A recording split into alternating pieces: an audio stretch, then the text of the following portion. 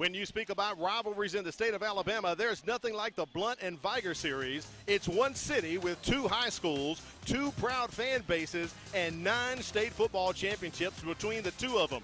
So when I say it's brother versus brother or cousin versus cousin, I really mean it. Because when Blount and Vigor meet up on the gridiron, it's time for the Battle of Pritchard and the start of another high school football season. Good evening and welcome to the MCPSS High School Football Pregame Kickoff Show. I'm Al Whedon, joined by Corey LeBounty. Corey LeBounty, it is time for the Battle of Pritchard. We've waited since the state champions were crowned in the Super 7 in Birmingham, and now it's a new year. These 2 teams are old rivalries, like you mentioned. They used to be down the street from one another, but what a great way to start off the Mobile County Public School System Television Network high school football season with these 2 great rivalries. Due to COVID in 2020, Blount had to forfeit the game to Vigor, so we haven't been on the Mattie T. Blount campus in 3 years for this battle. And Corey, I mean, it is some people here tonight. No question. When you start tailgating when the school day begins, and then when the rain lightens up like it has today, it's a beautiful atmosphere for high school football. And when you start looking at what has to be done tonight, Vigor, to win this game tonight, Al, they must minimize mental miscues. And what do I mean by that? That old dirty rag. The penalty flag has to stay in the referee's pocket if you're the Vigor Wolves to go ahead and maintain and establish tempo early. You also have to have strong special teams. If you score, you want to be able to make sure that you can kick the extra point, and field position is going to be very, very important, and you have to have defensive dominance. Vigor returns 9 starters defensively, and because of that, that's going to be the strength of this Wolfpack football team. That is huge. Let's take it over and look at Blount. What's on your checklist for the Mighty Leopards, Corey? For Blount, they must control the trenches. Without question, it's going to be one up front. They want to dominate the line of scrimmage, give their young quarterback an opportunity to throw the football. They have to protect the pigskin. Turnovers are going to be critical because, again, Vigor's strength is their defense, and they want to force turnovers. And you have to finish 4 quarters of football if you're the Blount Leopards. We saw them jump on this Wolfpack team early a year ago and really lost in the second half. So they want to go ahead and get their conditioning on early. They prepare for this moment, so we're ready for some high school football rivalry action tonight. You are correct. Last year the score was 13-2 at half. Blount went into the locker room and they could not recover. The cramps got a hold of them last year with this game at Lad People Stadium. Speaking of the weather and cramps, we need to take it down to the field, check in with our 3rd member of the crew, Kimberly Dunn. Kimberly, what's going on with the BSN weather forecast for this evening? Hey guys, it is a beautiful night for Friday night football. We are ready to get this season started, and so is the crowds. Everyone has showed up for this game tonight because, like you said, this is a community game, and each and every one of these fans and players are excited about tonight.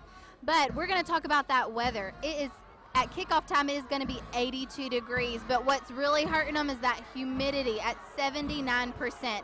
And there's also a 15% chance of rain. We saw rain earlier in the day, and because of that rain, this ground is like a marsh. Every time you step, your foot sinks into the ground, so we will see if that has any effect on the players in the game tonight as well. Thank you, Kimberly. We appreciate that. Corey, we were down on the field earlier, and we talked about how great the field looked. I think we saw a picture on Facebook a couple days ago. But with the deluge of rain of the past couple of days, Kimberly is correct. It's almost like when you step, you're really stepping down. It's not a muddy field, but it is a bit swampy out there. The great thing is when you start talking about what Coach Harris has been able to establish, him and his dad both were tending to the field, and the grass is green because they don't practice on this field, and that's going to make a difference as this game wears along. You see the cleats digging in, but you don't see any divots, huge divots in the field, and overall it's nice and green, and that's going to be critical to get a running game started. That is going to be critical, and speaking of how critical it can be, let's take a look at your impact players for this ball game. You said it earlier, Vigor returns 9 guys on defense, and so when you talk about defense, you got to look at this guy. What's his name? Truck. Michael Towner, and we'll be calling his name a lot. He was the 4A Lineman of the Year last year, was a 4A first-team All-State. He's also committed to play football at UAB next year, and this guy can just wreak havoc and demands double team. So it's going to be fun to watch him get after it. He'll also play some quarterback in goal line situations, so he'll be a factor offensively and defensively.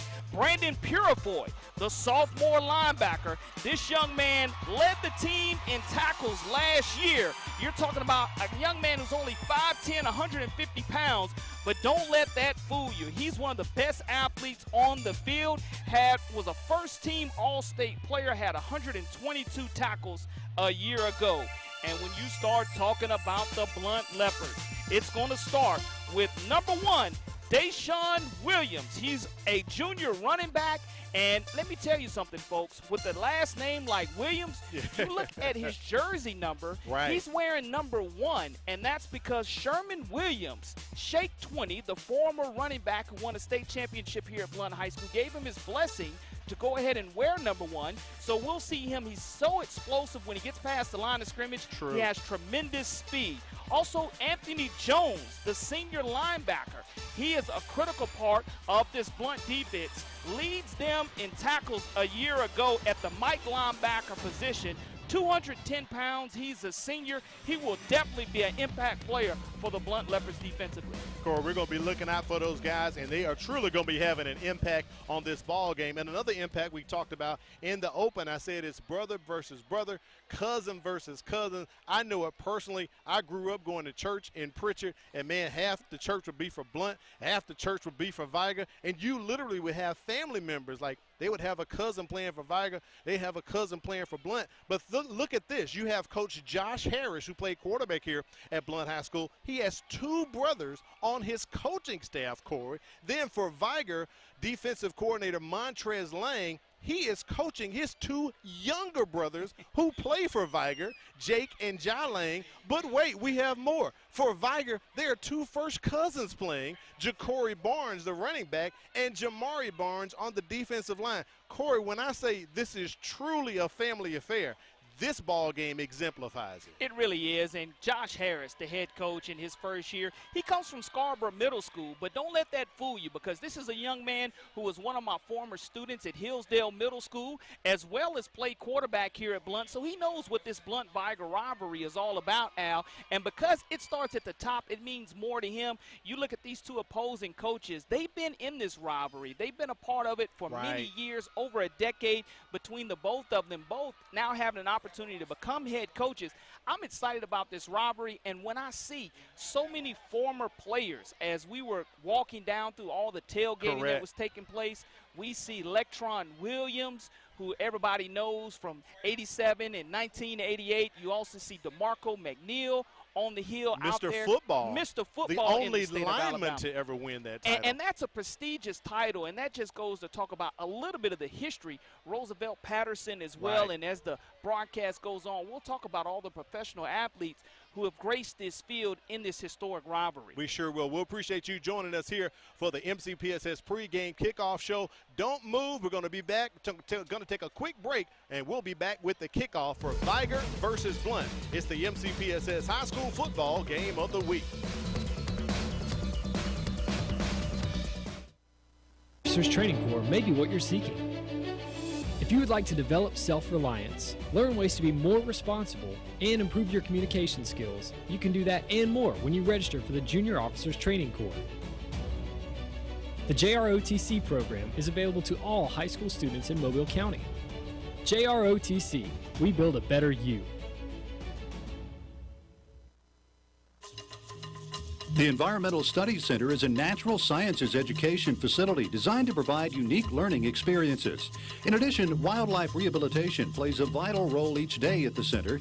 Featuring more than 500 acres of rich woodlands, the center affords teachers, students, and the general public an opportunity to experience firsthand the natural environment. Environmental Studies Center. It starts with us in the Mobile County Public Schools.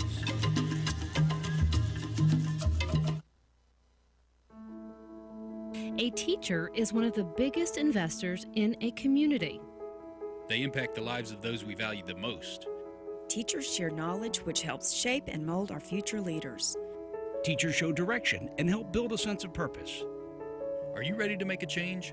For more information on teaching opportunities, teacher incentives, or to apply with the Mobile County Public Schools, log on to www.mcpss.com.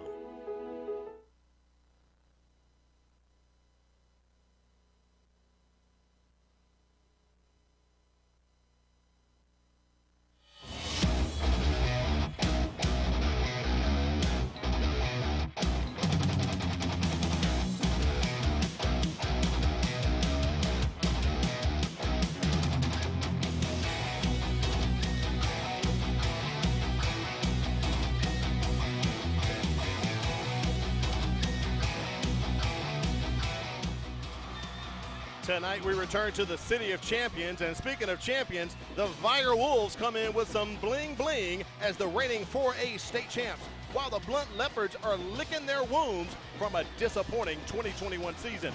But in this series, the only thing that matters to fans around here is this: who won Vigor versus Blount? Stick around and let's find out together for the MCPSS High School Football Game of the Week. Good evening, I'm Al Wheaton with Corey LeBounty atop the press box of Ludgood Field inside of Harris Terry Stadium. It is the Battle of Pritchard. Corey, we are back. Vigor won the toss, they declined, so Blount will receive the ball first, and fans are still filing into the stadium. Corey. Wouldn't have it any other way. Again, for the last 2 or 3 days, it's been pouring down rain. We've been drenched with the thunderstorms, but here it is, 7:01 kicking off time, and the sun has decided to come out. It's dried up all the puddles, and we're going to have an outstanding weather night with the exception of the humidity. Of course, we do have our heat timeouts at the 6-minute mark will make a difference in this game. Blount will go ahead and receive the football. This Vigor defense will have an opportunity that's returning 9 starters, Al, to go ahead and flex their muscles, and this new offensive system will have an opportunity as well for the Blount Leopards. Marcus Douglas and KJ May both will have an opportunity to run this Blount offense. Back to receive for Blount, they have 2 guys, Cartel Washington and Tyler Tucker, and the stands are rocking. Corey, our monitor is shaking. The press box is on fire here at Harris Terry Stadium as we wait, as you like to say, for toe to meet leather to kick off another MCPSS high school football game of the season.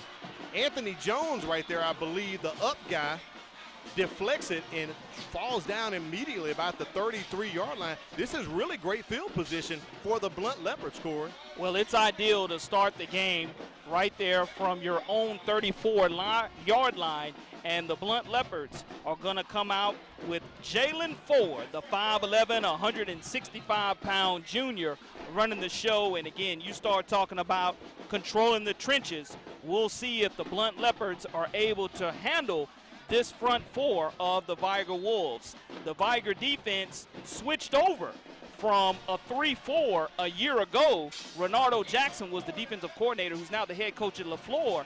Now the defensive coordinator, Montrez Lang, runs a 4-3, so we'll see if that makes a difference for the Wolfpack. Ford in the backfield with Deshaun Williams next to him. They hand it off to Williams.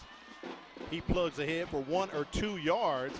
And you talked about that defensive switch. For a brief moment during the spring, Vigor alumnus Deshaun Davis was actually going to be helping out on the defense, but he got called up and got him a job at UCF. But they stuck with that 4-3 with defensive coordinator Montrez Lang, Corey. So we're going to see how that's going to work out for the Wolfpack tonight. Deshaun Davis moving on to Central Florida. And again, when you start talking about Brandon Purifoy coming up to make that tackle from his star linebacker position, again, he's an impact player. The young man is just everywhere, and here's a shotgun situation for the Leopards. 2nd and about 9. Myron Dunklin goes in motion. They throw it to him, toss it out, and that screen doesn't do anything. Arenza Davis in on the tackle, one of those 2 dynamic defensive end for the Vigor Wolves. Arenza Davis, 5'11", 235-pound senior from his defensive end position, along with Brandon Purifoy on pursuit, is going to cause a loss for the Leopards on that little swing pass. Now you're looking at 3rd down and 12 yards to go now for the Blount offense. That was one of your impact players you talked about. Brandon Purifoy. I'm liking the uniforms that Vigor has tonight. Corey with the black bottoms and the white tops, and they've kind of added a little black highlight on the helmet as well this season to complement the wolf on the helmet. Ford rolling out. Tries to complete that pass. Let's see if it is complete. Myron Dunklin saying he has a first down at the 50. They're going to spot it. Dunklin hauls it in for the Leopards. Myron Dunklin, the 5'11", 190-pound junior, with a wonderful catch there. And you give up third down and long. That's money down. You want to get off the field if you're the Wolfpack, not able to do so. And the ball will be spotted squarely at the 50-yard line.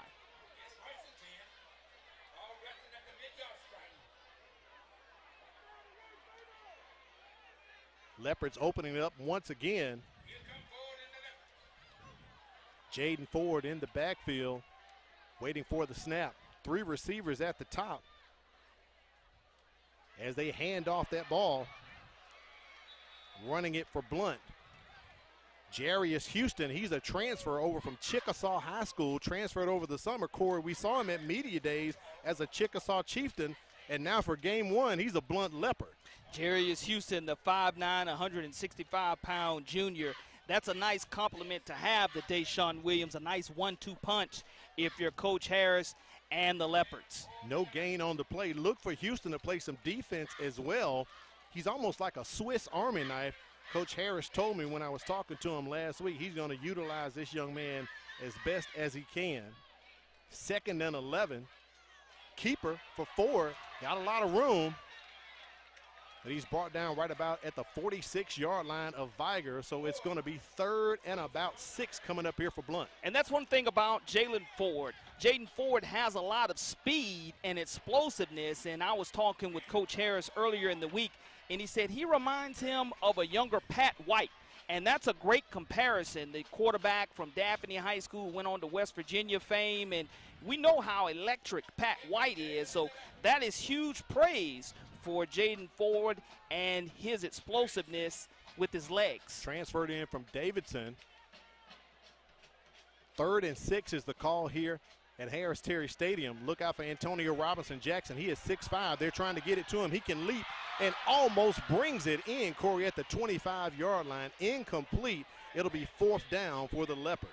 Well, if you're going to throw a jump ball, you definitely want to do it to a wide receiver who's 6'5", 180 pounds. Antonio Robinson Jackson is also an exceptional basketball player. Sure is. Here at Blount High School. So, again, one of those dual sport athletes. But here it is, the first 4th down of the game, the first punting opportunity. Myron Dunklin will be doing the punting for the Blount Leopards, and we'll see what the Wolfpack are able to do if they receive this football cleanly. Brandon Purifoy back to receive the punt for Vigor, setting up at about the 17-yard line. Dunklin's got plenty of time, puts a nice kick on it, good hang time. And Purifoy wisely calls for the fair catch, so they're going to down him at about the 20-yard line. Let's take a look at this Vigor offense. The Wolves are led on the field by 6-foot quarterback Kelvin Brisker. Brisker has a strong arm and will be trying to hook up with wideout Jerry and Graham. Graham is 6'2" and can leap and snag the ball. When Vigor runs, they'll hand it off to running back Ja'Cory Barnes. Barnes is swift, quick, and can hit the hole. Those holes will be made by an offensive line that averages 276 pounds across the front. Standout left tackle Micah Debose is a beast at 6'4", 315 pounds. He'll clear out a few Leopards for the Wolves tonight, Corey. Micah Dubose, the left tackle, is only a sophomore with over 15 Power 5 offers. Truck Towner is the quarterback, starts off the game in the shotgun position and gets positive yardage. I mentioned we'd probably see him in the quarterback position, but here it is, the first snap of the game. He takes it. Sure did. Coach Marcus Cook switching up, almost going to, as we call it, a Wolfcat formation and just giving the ball to Towner and letting him plow up the middle. That's going to be enough for a first down. Let's take a look at that Blount defense tonight. They play out of a 4-3 with 6'2" defensive end Jamal Wigfall anchoring a line that averages 253 pounds. Defensive tackle Kevin Norwood will use his 6'2", 218-pound frame to plug up the holes. Mike linebacker Anthony Jones brings experience to guide the defense in the middle. In the secondary, the Leopards only have one upperclassman, and that is Chickasaw transfer Jarius Houston. Houston will also play some wide wide receiver. This Leopards defense gave up 18.2 points a game last season. 1st and 10, ball at the 34 for Vigor. Michael Towner Jr. still in the ball game and just running like beast mode, Marshawn Lynch style. That's another first down. Well, his nickname is Truck for a reason, and you saw him defensively, but offensively, again, we normally saw him a year ago, but that's just power football. And Truck does his damage. He beep, beep. He told everybody to get out of the way, Al, as again, I don't know if its nickname is Mack Truck or what, but when you start putting 265 pounds going forward, that's pretty impressive. Ball on the Vigor 48-yard line, and they're going to keep Michael Towner Jr. in. And all he has to do is run behind that big offensive line for Vigor. As I just said, it averages 276 pounds. I think we're going to have a timeout here called by the Vigor Wolves and Marcus Cook. So timeout at 7:04 here at Harris Terry Stadium. That's a good timeout if you're Vigor, because what you want to do is go ahead and make sure you have the correct personnel in offensively so you don't have a penalty to come up on the play. But no surprise, Michael Towner, again, for a lineman of the year, and we did see him line up at quarterback, because I know at practice 1 year ago I saw him throw the football 60 yards with no problem, and he'll let you know that he can throw the ball 60 yards. But when you start playing both ways, Vigor moves up from 4A to 5A this year. This being the rivalry game, you go ahead and you pull out all stops and you put your best players in the best position, and you're going to run power until you're able to stop it. And I like the fact that Towner is taking care of the football when he's running it as well. Marcus Cook served as co-offensive coordinator last year along with Tabaris Gill, so he's familiar with calling offense and kind of getting his Vigor Wolves set up right there as they bring Brisker in, and he hands off to Ja'Cory Barnes, who falls forward maybe about a yard and a half. They'll give him credit for a yard. It'll be 2nd and 9 coming up here for the Wolves. Ja'Cory Barnes, the 5'10", 205-pound junior, was a 2021 All-State honorable mention. Rushed for over 1,100 yards last year, Al, so he can be explosive in the backfield for the Wolfpack also. Vigor hands the ball off and wrapped up immediately on that carry for the Wolfpack. We'll get a number. Chase Howard, the defensive end, 6'2", 235-pound sophomore on the stop. And Mekhi Brooks with the run there, Corey. When you start looking at 3rd down and 8 yards to go, we'll see if the Wolfpack here decides to go ahead and throw one of their first passes of the game. Trip receivers to the bottom of the screen. Brisker gets it out, makes a connection with Carlos Benjamin, who gets out of bounds just past the midfield stripe, a gain of about 2 or 3.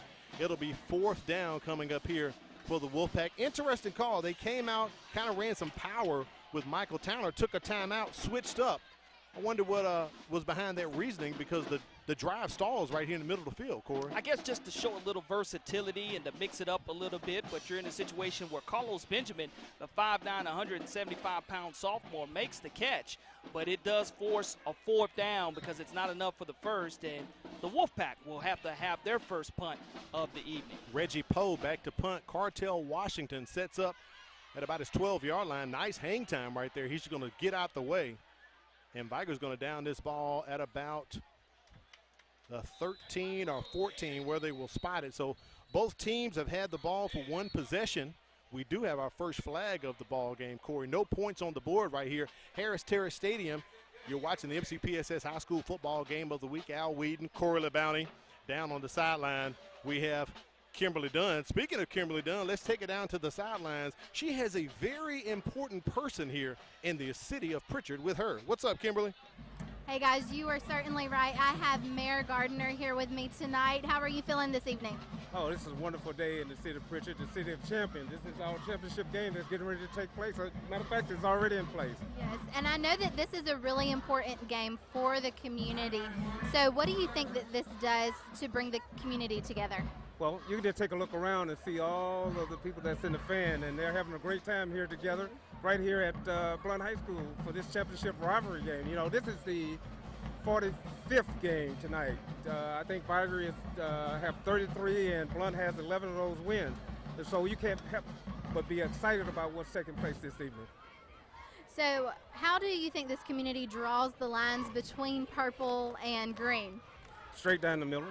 Straight down the middle. Al and Corey were talking about you can be in church and half of the church is for Blount and half of the church is for Vigor.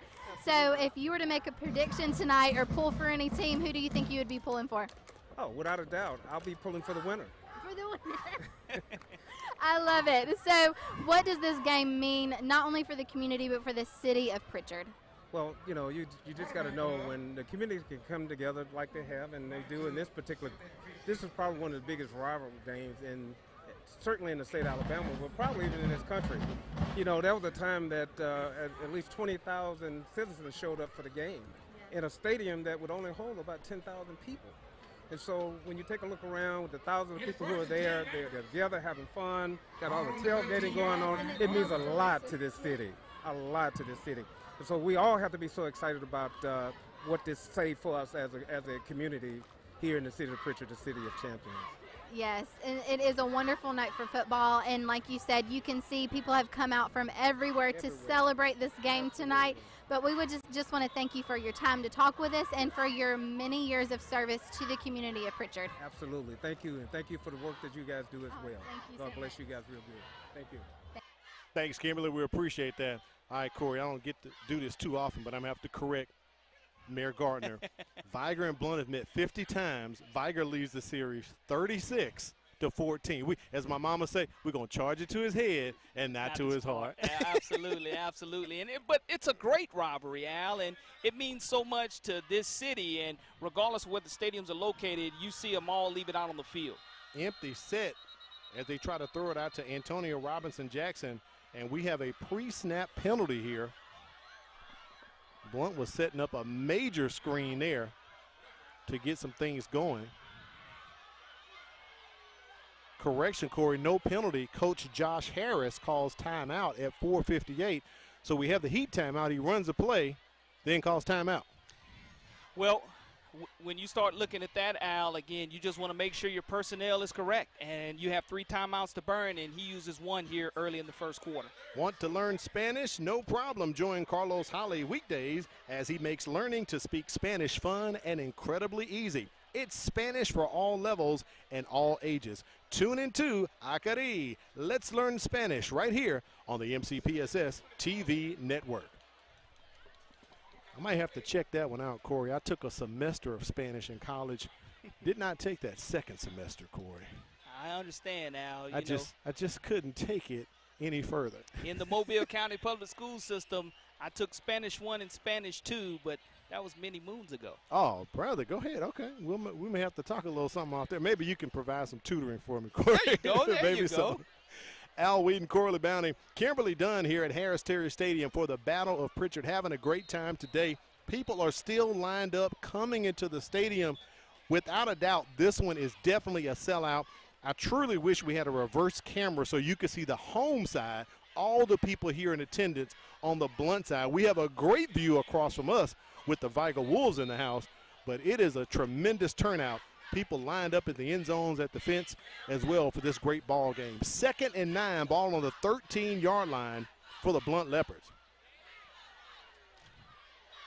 And yards are just going to be hard to come by. If you don't get that push up front against this 4-3 defense, you'll be in trouble. Deshaun Williams with the rush, and he's going to pick up 1 yard, and that's going to bring up another 3rd down and long. Now, we saw Blount a possession ago be able to convert on 3rd and 12, but here it is 3rd down and 9. You don't want to go ahead and do anything silly deep in your own territory. Being at your own 13-yard line, you want to go ahead, if you're not able to get the first, to be able to flip the field and punt the football away without turning the football over. They tried to go vertical on the previous series. Ball kind of hung up in the air. Antonio Robinson-Jackson couldn't bring it down. It looks like they're aiming that way again. No, they're going to Myron Dunklin, and they complete it, but it's going to be short. It'll be 4th down for the Blount Leopards. They're going to be punting right now. No way you want to go for this, Corey. No, you really don't want to go for it in this situation. You were able to pick up positive yards, and it looks like it's going to bring up about a 4th down and 4 yards to go. And again, Myron Dunklin will be doing the punting, and Vigor's going to go ahead and put 2 deep backs to receive this punt. Kevin Malone is back along with Jaleel Johnson. Coach Cook going to make sure he gets this. This one goes kind of straight up and straight down and going backwards. You don't want the backspin right there, so that punt may net, Corey, maybe about 10 yards. Vigor's going to have excellent field position. Ball's going to be on the 33-yard line of Blount. Now here it is. In your first possession, Vigor was able to go power, and they were able to go power running behind their big defensive lineman / quarterback. And we'll see right here if Vigor decides to go ahead and spread the Leopards out, or if they go ahead and decide to run the football again like the previous possession. Brisker's coming into the ball game, so it seems as if we're going to see a regular spread offense here for the Wolves.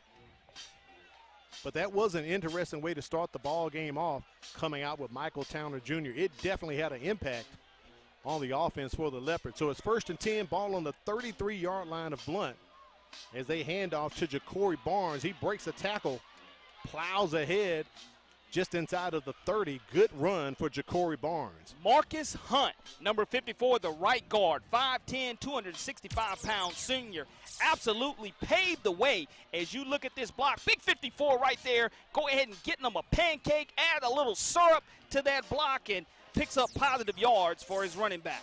Trip receivers to the top. Barnes with another carry. Boy, he goes up the middle. Hunt with another great block. As they are close to the red zone, that's a 1st down for the Vigor Wolves, and they are on the move. And it's something you don't see a lot of, giving your offensive line credit. But again, watch 54, Marcus Hunt. He goes ahead and dominates the line of scrimmage, and you look at Barnes finishing the run. Again, this is a young man who rushed for over 1,100 yards a year ago. Marcus Cook keeping it on the ground once again. Nice run by Ja'Cory Barnes. They are inside of the red zone, getting close to the 15. They're going to spot the ball at the 17 as we approach about 2 minutes left here in the first quarter. And Morris on the tackle, the 5'10", 250-pound junior.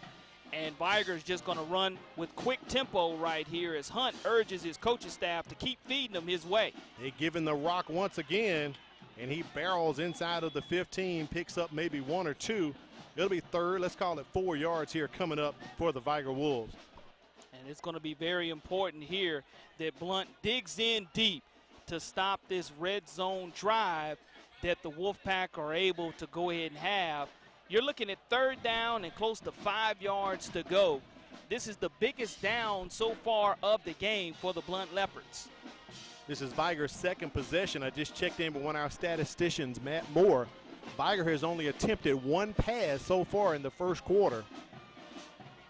And they're going to run it again. And boy, Barnes is met by a lot of Leopards behind the line of scrimmage. Great job by the Blount defense. Darrell Davis leads the attack. 6 foot, 190-pound sophomore from his Mike linebacker position. And what that does, it brings up a loss of yardage and a 4th down and 7 yards to go. Let me check that. Kerry Coleman on the carry as Michael Towner Jr. comes back in. 4th and 7. Let's see what Tabaris Gill, offensive coordinator, is dialing up. He's up top here in the box just below us. And Coach Marcus Cook, head coach on the sideline. Let's see what they're going to come up with here, Corey. Now, I told you Towner can throw the football very well. And here it is. He's dropping back and throwing. Floats it in there. I believe he was trying to connect with one of the receivers who they brought in, but couldn't get enough on it. I think he was trying to go to Jermaine Holcomb. But we have a flag on the play as the officials are consulting.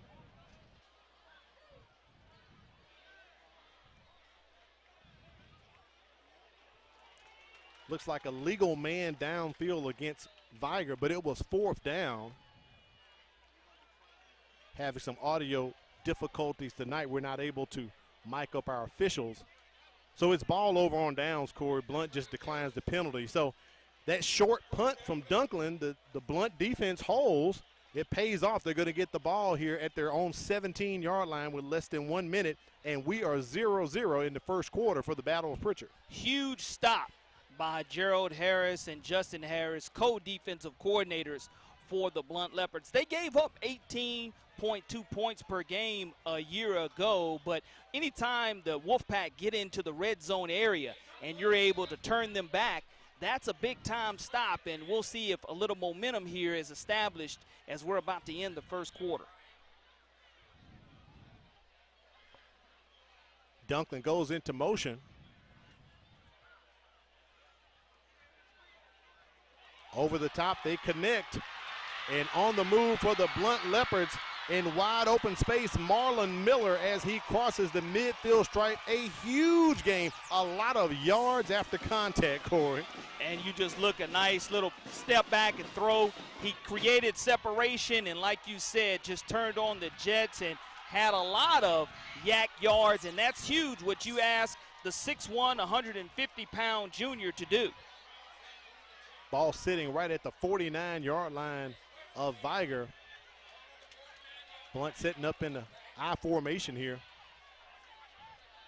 They will have to snap the ball, about a 5-second difference between the play clock and the game clock. 4 is just going to keep it and run outside, and the Wolves are going to wrap them up, and that's going to bring us to the end of the first quarter. We're notched up at 0 here. Boy, I think we're setting up for a real good second quarter. Harris-Terry Stadium featuring the Battle of Pritchard. It is Vigor versus Blount. Make sure you stick with us. Second quarter action headed your way for the MCPSS High School Football Game of the Week.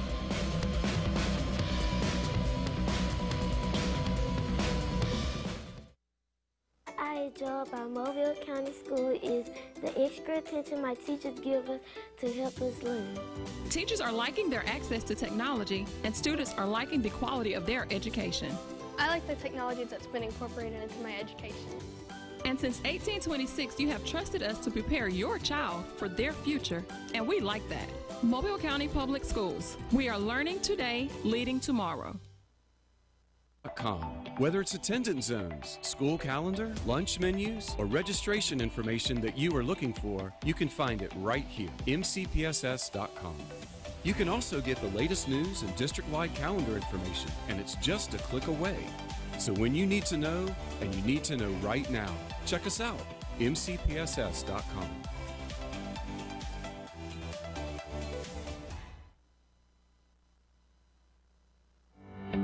If you look at the numbers, Mobile County Public Schools is making great strides. With more than 53,000 students, 7,000 employees, and 90 schools, we are consistently increasing our 4-year graduation rate and our first-class pre-K program. We continue to strive for national recognition and continue to prepare our students for the global workforce. And we do all of this with one goal in mind, to equip and empower college and career-ready graduates. Mobile County Public Schools. We're learning today, leading tomorrow. Welcome back to Harris-Terry Stadium for the Battle of Pritchard. We're notched up at 0. Al Wheaton, Corley Bounty, Kimberly Dunn on the sidelines covering this great contest. Hopefully we'll get a chance to put up first quarter stats. Myron Dunklin on the move, little screen pass out to him. That's going to be a first down and plenty more for the Blount Leopards. Let's take a look at first quarter statistics in the ball game. I'm sure we're going to have a lot of rushing yards coming up here for both of these teams, Corey. Yeah, you look at Vigor with 36 rushing yards, a lot of that on that first possession, only 5 for Vigor, and you just added to that total passing yards for the Leopards, but again, total yards, Blount leads by 20, and they have a nice drive going here to start the second quarter of action. Look at the difference between the offensive there as they hand that ball off going up the middle for the Blount Leopards. Deshaun Williams. Coach Josh Harris told me for his quarterback who transferred in from Davidson, he's got to utilize his toys, get the ball to the playmakers, and let them do the work. And you definitely have a playmaker when you start talking about Dunklin. 5'11", 190-pound junior. Again, this is a young man who was a dynamic wide receiver for the Leopards a year ago, but Blount now playing ahead of the sticks, second down and 2 yards to go. Very short, 2 yards to pick up. And Williams is going to get it, and we're going to get a flag. That's probably coming back because our white hat throws it, Corey. That's looking like a hole from where we are, and it is. So that's going to cost the Leopards 10 yards.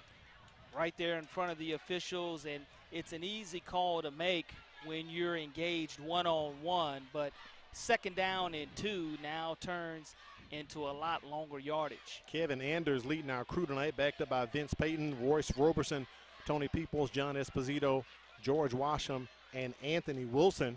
Had a chance to talk to Anders before the ball game, Corey, and he said one thing we need to be on the lookout for, intentional grounding has changed in high school now. It's going to mimic college. So if the quarterback is outside of the tackle box, the ball has to at least make it past the line of scrimmage. And a lot of rules of engagement have changed as well, along True. with them trying to eliminate the chop block altogether. So we'll take a look as the game plays out. But you go from 2nd down and 2 to 2nd down and close to 12 yards to go. Well, let's go with that. 2nd and 12 coming up here for the Leopards. Ball's on the 29-yard line. They fake the handoff, low play action. He's got a man, cannot connect with Myron Dunklin. I don't know if that was a turf situation or they were aiming for a particular spot, but they were off by a yard or 2 on that one. Well, he was open on the drag across the field, and if you go ahead and stick him in the numbers, he'll be able to go ahead and create more yak yards. But it's a situation here to where confidence by Jaden Ford, as soon as he goes ahead and completes 2 or 3 passes in a row, you'll start to see his confidence continue to soar for Coach Harris and the Leopards. You talked about Coach Josh Harris coming over from Scarborough Middle School. They won the middle school championship for Mobile County last year, and he's familiar with Blount. Yes, he played football here, but he also coached the quarterbacks a couple years ago under Lev Holly as well. Very familiar with this Blount program, again, being a Blount graduate himself, and now has his Leopards in 3rd down and 12 to go. Long situation coming up. They fake it again. Ford's going to eat it. Can he do it with his legs? I believe he is close. Let's see where they spotted it. This is going to be a close spot, and a late flag in the Vigor secondary comes out. And you don't want that to be a late hit. No, you don't. And you're looking at Ford, his ability to go ahead and scramble. He's a young man that can make people miss, and Purefoy was able to bring him down, and we'll see exactly what the call is going to be on the play. I hope it's not celebration. He did point like 1st down as Kevin Anders discusses it with the crew. I didn't see a late hit from the TV angle. Speaking of the TV shot, there's Superintendent Cressel Threadgill on the other sideline. Unsportsmanlike against Blount. And that might be exactly what you saw. I don't know if we're able to bring that back and see exactly what happened, because you mentioned it did happen in the secondary. It did. And we'll see after the penalty is assessed exactly how that will affect the yardage situation. So let's try to do a little lip reading here, Corey, see if we can get the number.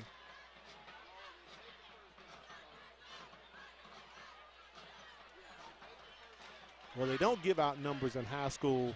That's the only thing I can really think of as Ford hopped up and kind of made the point, 1st down, and that's a 15-yarder. It'll remain 1st down, but it's going to be 1st down, and I got to say it in the 2nd quarter, Corey. It might be 1st down and a country mile coming up here for the Leopards. They're going to spot the ball at the 32 or the 31 from our angle. Close to 1st down and maybe 26 yards to go. Just taking a rough guesstimate there, Al. It's a costly penalty exactly for the Blount Leopards. The only positive is you do get 1st down out of it. So the 1st down counts, and the penalty goes against the Leopards. Well, they're moving it back. They're calling it 1st and 10 here at Harris-Terry Stadium. So it'll be 1st and 10. They're just going to take the yardage.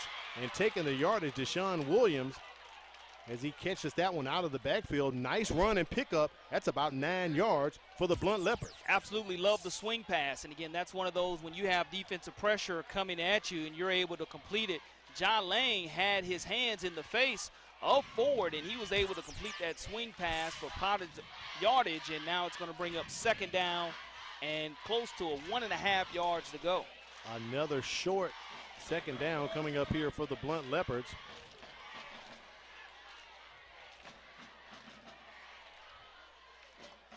Offensive coordinator Marcus Douglas, backed up by KJ May, as you said it earlier. He's swinging out, look for a little trickeration.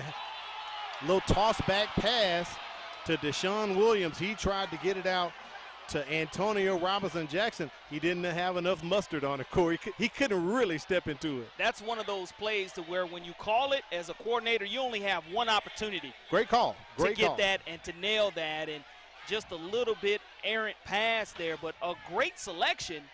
Just the execution wasn't where it needed to be. The one thing I will say about the execution, I like that there were no holding penalties. Everyone had their man. Everything was locked up. Just couldn't get enough mustard on the ball to get it out to Antonio Robinson Jackson, who was literally wide open because the cornerback bit on it, Corey. He did. I mean, you have to stay home and do your job and be disciplined in that situation, and that's great film work by the Vigor Wolves in regards to having something to look at on film. Timeout call by the Blount Leopards.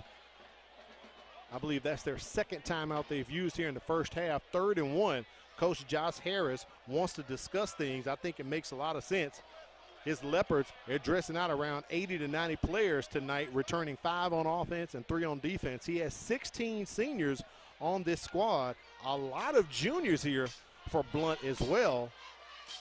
So looking for big things to happen here for the Leopards as we have 2 rookie head coaches, Corey. Both of them are alumnuses of their school. Marcus Cook went to Vigor, went on to Jackson State, came back and coached at Vigor.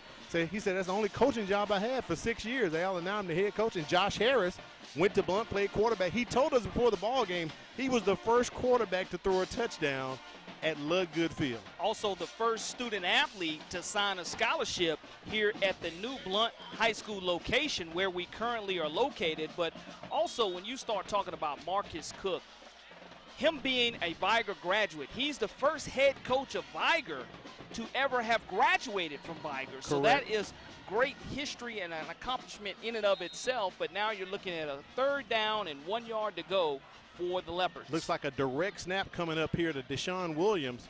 He's going to follow behind Myron Dunklin. I think they ran into each other. It's going to be a loss on that. It'll turn into 3rd and 2 from 3rd and 1.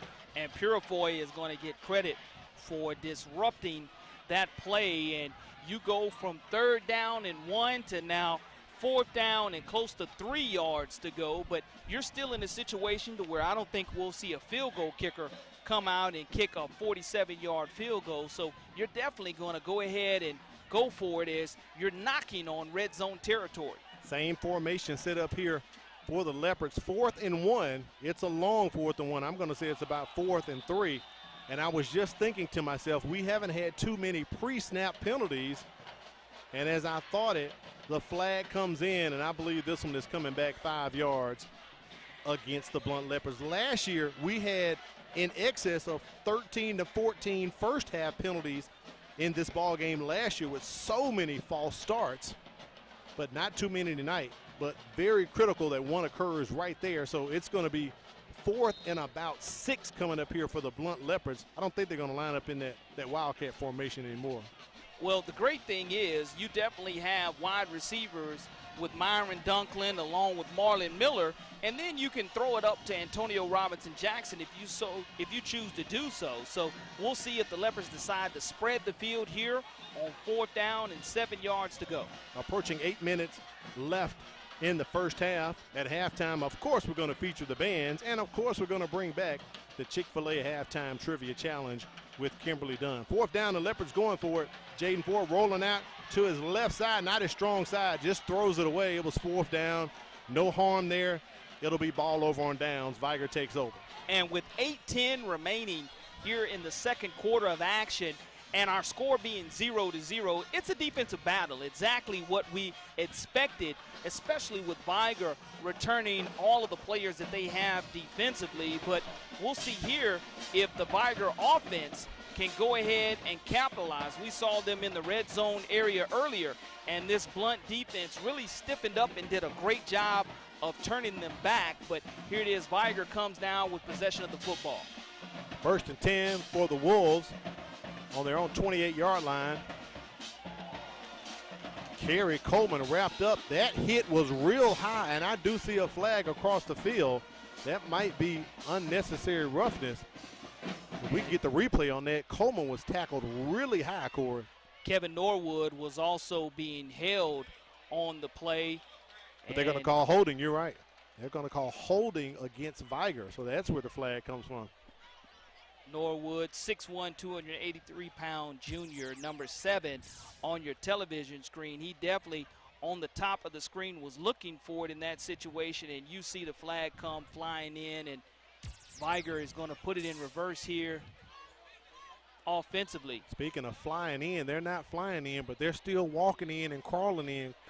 Corey, not too many ball games where with 8 minutes left in the second quarter, you still have a line stretched out through the parking lot of people trying to enter the ball game. This is how huge a game this is for the city of Pritchard. Look at Ja'Cory Barnes just bouncing off people like a pinball machine and stretching it out as he gets close back to the original line of scrimmage. Well, a couple of things. You look how high and tight he holds that pigskin once he goes ahead and gets that yard after contact, and then his awareness to stretch the football out and gain a couple of extra yards at the end of that run gets it close to the original line of scrimmage. They go back to Barnes, and they run on that side where Micah Debo's, and I believe, did the pigskin drop out? Blount is saying it's a fumble. He was down. And again, the official was right on top of that, as there is replay in the state of Alabama, just not available here. And the ground cannot cause the fumble, and his elbow was clearly down there as our camera had a great shot at that. Great job in the truck of bringing that back, and great camera work here by the MCPSS crew. 3rd and long coming up here for the Vigor Wolves. They haven't attempted a pass on this series. Bobbled snap. Brisker had to eat it. Unfortunately, that occurred at the wrong time, and the Leopards defense stiffens up. It's going to be 4th down. They do hold again, and you look at the bobbled exchange. It messes with the timing of the running back and the quarterback, and Brisker, the 6', 165-pound sophomore, decides to eat that one, and Vigor will decide to go ahead and punt this football away. Cartel Washington setting up at his own 34-yard line to receive this punt. Play clock under 8 seconds. Vigor asking to hurry up. I think they're going to have to burn a timeout, as they called the timeout with 2 seconds remaining on the play clock. You talked about Michael Towner Jr. at the top of the broadcast, committed to UAB. Strong safety Jermaine Holcomb committed to Alcorn for Blount. Offensive lineman Willis Anderson committed to South Alabama. And you know what, Corey? I'm pretty confident a few more guys on both of these teams may be signing on the line at the end of this season or on signing day in February. Let's take it down to the sidelines and check in with Kimberly Dunn. I had an opportunity to speak with both coaches before the game began to kind of get what mental mindset they were in entering to tonight's game. And both coaches had very similar mindsets. They said, each week we are playing as if there is only one game and only one game that matters, and that is exactly how both of these teams are playing. We still have no score as we're in the second quarter of the game. Both of these teams are fighting as hard as they can to get the first score of the ball game, but as you can see, it doesn't matter what past records were. They are fighting as if this is the only game that counts for the season. Kimberly, you are so correct. Both of these teams are now playing in 9-team regions. And Coach Marcus Cook kind of alluded to the same thing when I met with him last week. You have to treat every week as if it's a playoff game. We have seen, I'm going to say in the past 5 years, teams in 9-team regions have a winning record, and they don't make the playoffs, Corey. And it happened last year to Baldwin County in 6A. You just asked Nate McDaniel a couple of years ago at Baldwin County as well, and having an opportunity to miss the playoffs, only losing 3 region games. Correct. 7-3, you would think that would automatically be good enough to make the playoffs, but those 3 losses, if they occur in your region, it does mathematically make it a little bit more complicated. It is really costly, and Kim, is so true as both of those coaches talked about that. We're in our heat timeout right now. It's very important in the 9-team region. So at some point during the ball game, we're going to get some of the new regions and let's take a look at them as some shifting has taken place this past year with realignment and reclassification here throughout the state. But it's very huge. Every week is a huge game for each team. So here's a look at 5A Region 1, and you have Citronelle who dropped down from 6A. Gulf Shores dropped down from 6A. They got a win last night over St. Michael over in Fairhope. And moving up to 5A as we have is Vigor and Williamson. So let's run over to 6A Region 1 and take a look at that one. Dropping down into 6A, Murphy and Theodore. And coming up from 5A, always a contender, the St. Paul's Saints as well. And if we're able to get 7A Region 1 up, you can see who left out of there pretty easily. Murphy and Theodore, and that only leaves Baker, Bryant, Daphne, Davidson, Fairhope, Foley, and Montgomery. Corey, you and I have talked about it. Maybe this could be the year we possibly could see the Vikings or maybe the Hurricanes return to the playoff in 7A Region 1. Well, when you start talking about mathematically to Bart Sessions, don't tell Bart Sessions that just because there's 7 teams in 7A Region 1 that it doesn't make a difference. He thinks that it makes it harder, and in some ways you can agree with him here. And you start talking about now in this Battle of Pritchard, even though it's a non-region contest, you still have a lot of 365 bragging rights on the line. 2nd down and 2 coming up here for the Blount Leopards. Ball just inside the 40-yard line of the Vigor Wolves. Low snap, but Ford recovers and tosses it out to Myron Dunklin. And Dunklin almost had it, but getting in the way was Kevin Malone. I think at the last minute, those hands got in the way of Dunklin's eyesight. Malone, the 5'8", 160-pound sophomore, had 22 tackles a year ago, was really the difference maker in disrupting the ability to catch that football. Coming up at halftime, it'll be the Chick-fil-A Halftime Trivia Challenge. Kimberly Dunn's going to go into the stands and pull a spectator out, ask them a question. I believe she's going to do it multiple choice. And if they get it correct, they're going to pick up on a Chick-fil-A prize pack. So stick around for that. The Chick-fil-A Halftime Trivia Challenge coming up at halftime. 3rd and 2 after that incompletion. Same formation here for the Leopards. On the run for Blount with great pickup. Jarius Houston, the late transfer from Chickasaw, gets the 1st down and more as he kept those legs churning, Corey, to turn the corner. The biggest thing, though, his counterpart, Deshaun Williams, number 1. Look at the block out in front. He absolutely lays out Vigor Wolf on the play, and as enough for a huge 1st down for the Leopards. But that's that 1-2 punch. You don't mind helping each other out. And when you put both Williams and Houston on the field at the same time, that can create problems for opponents. Those are the toys I was talking about earlier that Josh Harris told me about last week. Ford, just get the ball to your toys and let them play. And look at Jaden Ford. He's going to turn it to a toy himself into the red zone as the Blount Leopards, are on the move close to the 5-yard line. I think they're going to spot it at the 7. Low snap, and you look at Ford doing the rest. And I told you, Coach Josh Harris mentioned that he has Pat White similarities, and he showed it right there with the ability in the open field to make people miss. And here it is now in the red zone area. Blount for the first time. We'll see if this Vigor defense can bow up and get a stop, or whether the trenches can be controlled by the Leopards. Deshaun Williams lining up in this Wildcat formation as the crowd is saying, fired up, Matty T, fired up, and he's trying to fire it up into the end zone. He's going to be short by a yard or two.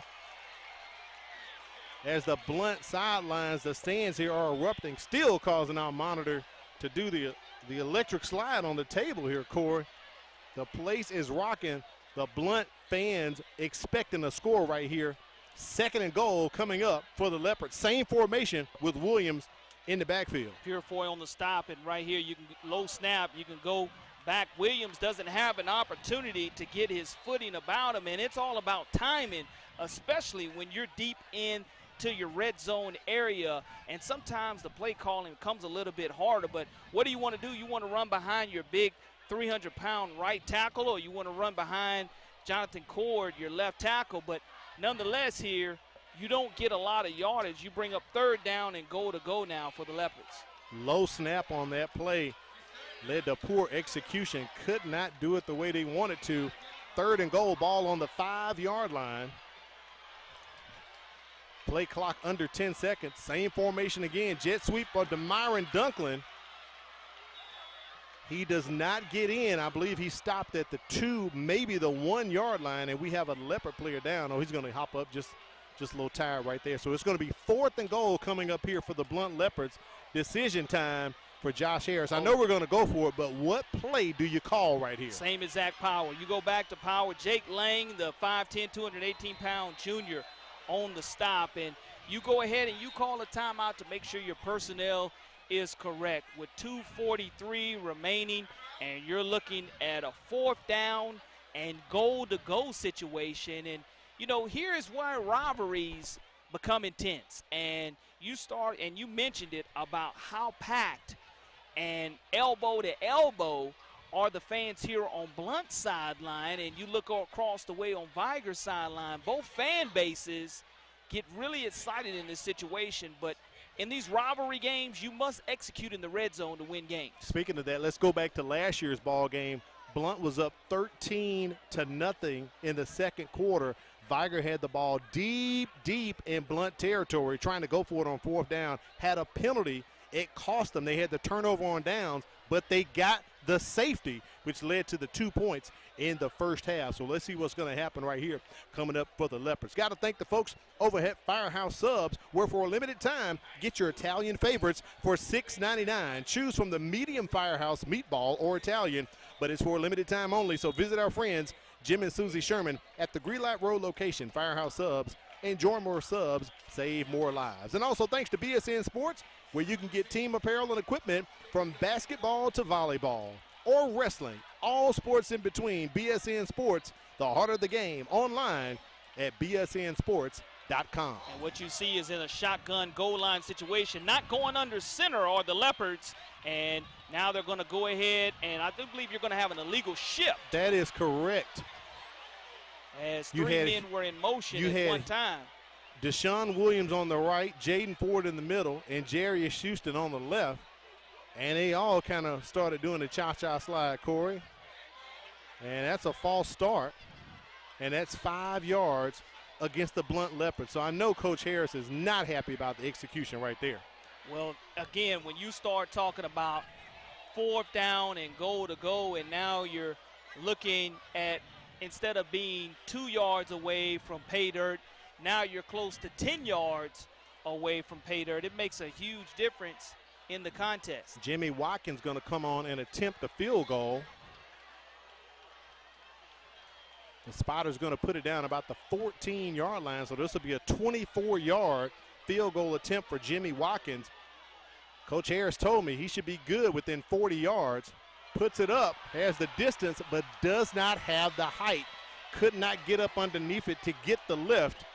And we are still at 0-0 in the Battle of Pritchard. Well, what you've seen is both defenses go ahead and dig in the red zone area. And you want to try to give your kicker an opportunity to have a lot of confidence. Just didn't get it clean enough. And, again, no one was able to block the kick. It just wasn't able to get the type of distance and the height that you would like. But now Vigor has the offensive opportunity here with 2:38 remaining in the second quarter to go ahead and try to flip the field. 1st and 10, setting up in the power I formation as the Wolves hand it off. And that's going to be a loss of maybe a yard for Vigor, setting up 2nd and long. Kerry Coleman with the carry right there. Anthony Jones, one of our impact players. Again, this young man led the Leopards in tackling 1 year ago. His dad was a former LaFleur football cornerback, but he decided to play linebacker and comes up with a huge stop. So they'll call it no gain. 2nd and 10 for Vigor, same formation. That's definitely looking like a loss. 3rd and long coming up here. According to the scoreboard, Blount is out of timeouts. I don't know if they have one or was that truly their last timeout, but the scoreboard has indicated 2 timeouts for Vigor and 0 timeouts for Blount for a long time. So I can't recall if Josh Harris actually has 1 timeout remaining in his pocket. It is 3rd down. We're going to find out if they get the stop here. I'm sure he would use it.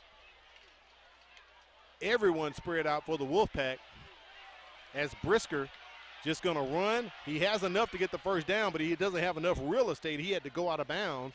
Nice run. It's going to be 4th and about 4 or 5 coming up here for the Vigor Wolves. Well, if you're Coach Cook in this situation on 4th down, you go ahead and you try to flip the field. I don't think now you have an injury timeout, and that's going to be a huge injury. Kevin Norwood, 283-pound junior, down on the field, and you hope it's just cramps at this point in time early in the season, and it's not anything other than a cramp. The way that leg is shaking possibly might be. 61 seconds remaining here in the first half. Don't forget, coming up at halftime, we will feature the bands. Also, we'll have the Chick-fil-A Halftime Trivia Challenge. Take a look at the first half stats for you as well. Kimberly Dunn's going to try to get a winner. Start the season off right with that Chick-fil-A Halftime Trivia Challenge. Actually, it wasn't Kevin Norwood, Corey. There's a Blount Leopard on the far side, just inside of the numbers near the Vigor sideline. Yeah, you have one on the near side and one on the far side as well. So 2 Blount Leopards down in that situation, and I'm not sure if it's Jones on that far sidelines or not, but Vigor, with your 4A defending state championship a year ago, taking a look at that 5A schedule now. Right. They won't get to defend the 4A championship as they have moved up, but they'll be on the road next week against Rain at Citronelle. And as of right now, they're playing their home games here at Blount High School. Going back to last year, that's where they had the playoff run. All their home games were here at Harris Terry Stadium. So they're quite familiar to the surroundings, and it was Anthony Jones for the Leopards, Corey. So that could be huge here. 4th down coming up, but only 61 seconds remaining in the first half. Here's the look at the Leopard schedule.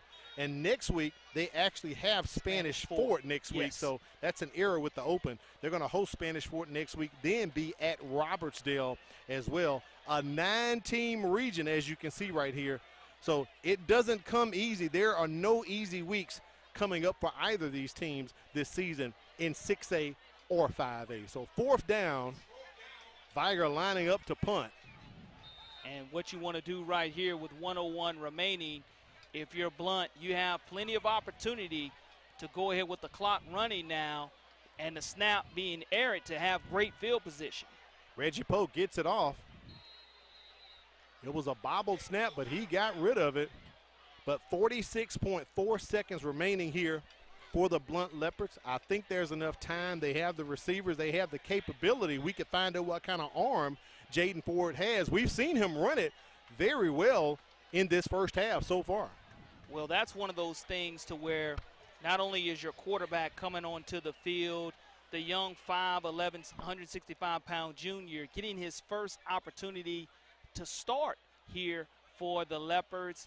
I just want to take a look here at the impact player at halftime. Definitely want to see how Brother Jones is doing, and that's a situation to where Anthony Jones, he's an impact player for a reason, Al, and if you take him away from being not only the leading tackler but being a vocal leader, that could be huge and something to keep an eye on in the second half. 1st and 10 for the Blount Leopards. Ball on their 48-yard line. Harris Terry Stadium calls it the 49. Ford unleashes. Myron Dunklin sitting there in the flat. Picks up about 8 on the reception. You got to run tempo. I think they are out of timeouts. 33 seconds here. A first down would stop the clock to reset the chains. Ford escapes out the pocket. A flag comes out. And he's brought down right near the line of scrimmage, so that'll stop the clock momentarily. Possibly a hold coming up. Yeah, I think where the referee threw that flag, it's definitely going to be a holding call, a personal foul, chop block. That's one of those situations that we talked with the official earlier. And sure did. When you're engaged, they want to go ahead and make sure that they take care of it. And we'll see. You can't have 2 engaged, one high and one low, and the official immediately called that, and that's one of the points of emphasis for all officials across the state of Alabama. Got a shout out to the class of 1972, the Blount Leopards. Corey, they told me they've been celebrating their class reunion all summer, so they're excited about this particular ball game tonight. And I also got to make mention to my man Terrence Vaughn. Y'all may know him as TD. He's a coach up at Brubaker Middle School in Montgomery. They came down yesterday to play Scarborough, but the game had to get canceled due to weather and things of that magnitude. But he wanted to say they had a great time in the area. They took the kids to the battleship, took them to Africatown. So I guess it kind of turned into a cultural field trip for the Brubaker Cougars out of Montgomery. Absolutely. It's one of those things, history's here in Mobile, but now with 15.5 seconds remaining, Blount they don't want to turn the football over here, and Vigor's able to get a huge stop behind the line of scrimmage. Jarius Houston just going to keep that one. That's going to run out the clock and take us to halftime, as Kimberly's going to try to get one of the coaches to talk to them about the first half performance. Quite an interesting first half that we have had. A lot of running. We've had some passing, but we're notched up at zeros.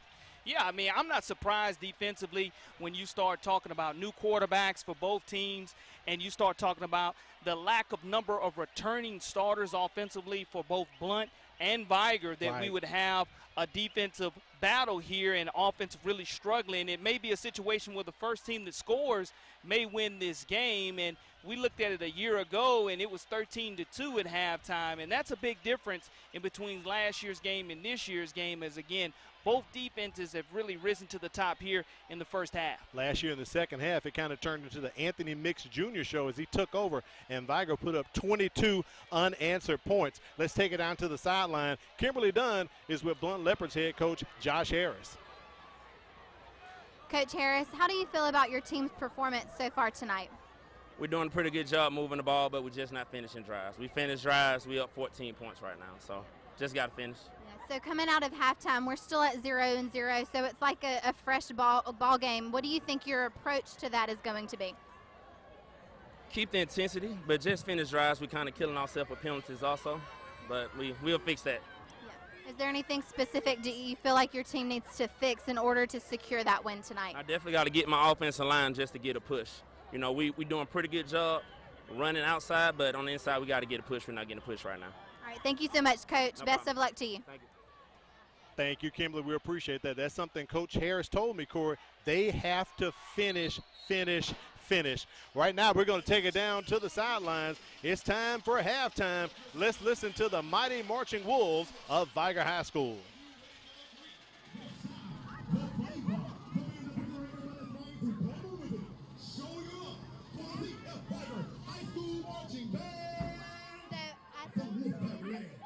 The band is led by drum major Ulysses.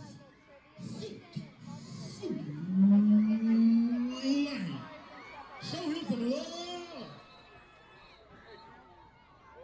They're going to be using your stick mic. Yes, I forgot.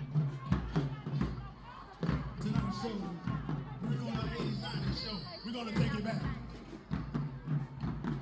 Now sit back at the flag team. Where are you out of your seats? To Earth, Wind, and Fire's hit tune entitled In the Stone.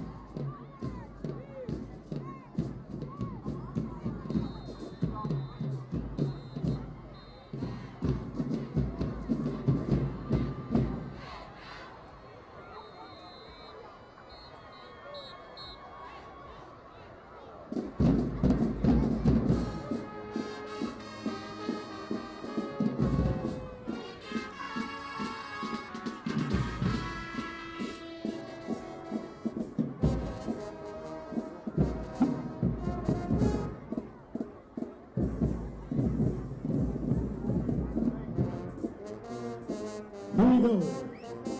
Now let's groove. And we're gonna do a TikTok. Here we go. Now shake, shake, shake, shake, shake, shake, shake, shake, shake, shake, shake. Here we go.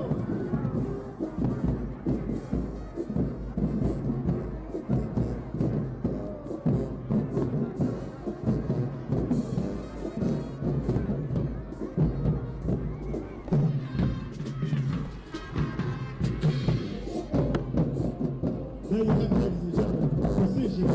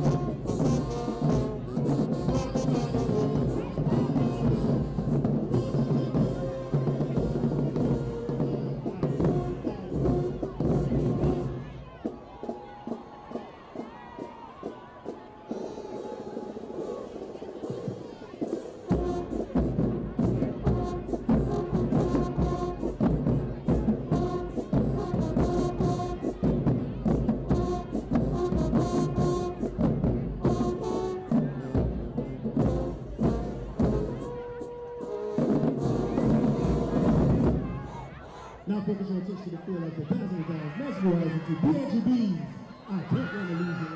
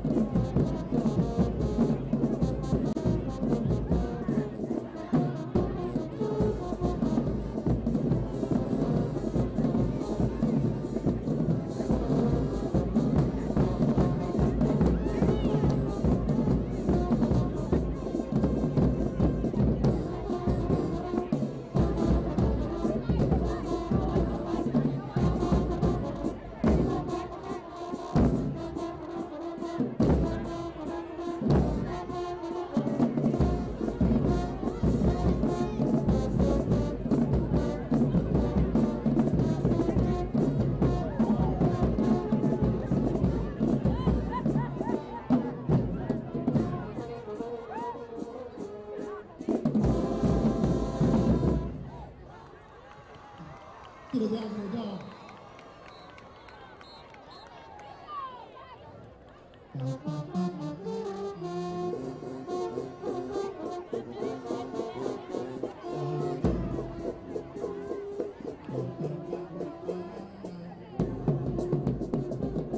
You have been entertained by the Cedar Vigor.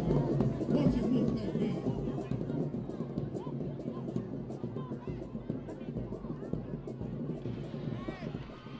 It's now time to take it down into the stands and check in with Kimberly Dunn for the Chick-fil-A Halftime Trivia Challenge.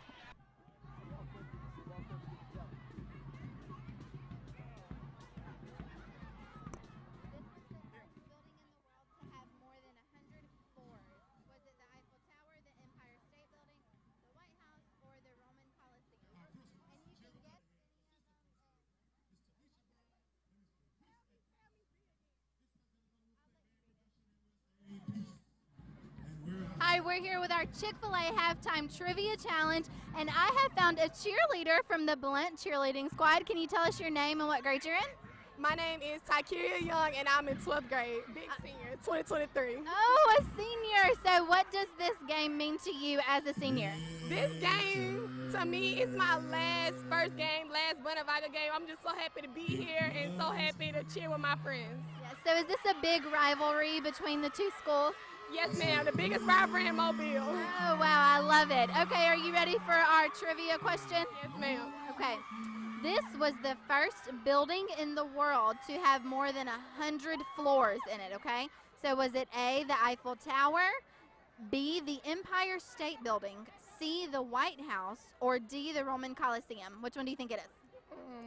The Empire State Building? That's correct. B, the Empire State Building. Awesome. You have won our Chick-fil-A prize pack. Also some Mobile County goodies in there and some gift cards to Chick-fil-A. So I hope you like Chick-fil-A. Yes, I love it.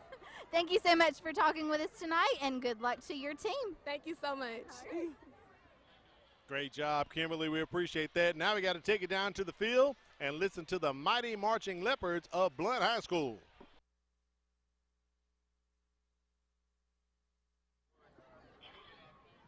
Okay.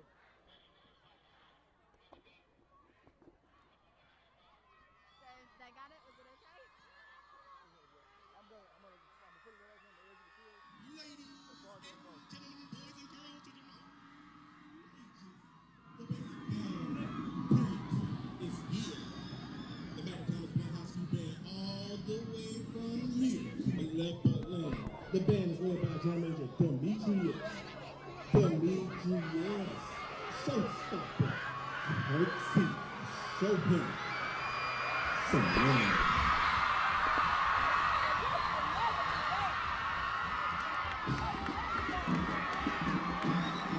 What you're about to witness, some of the most exciting bands in the land. Make no mistake about it, we are often imitated, but never duplicated.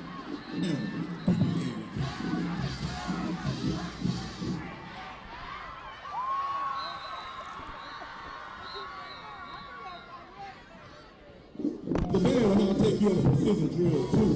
Lovely thing, cut close.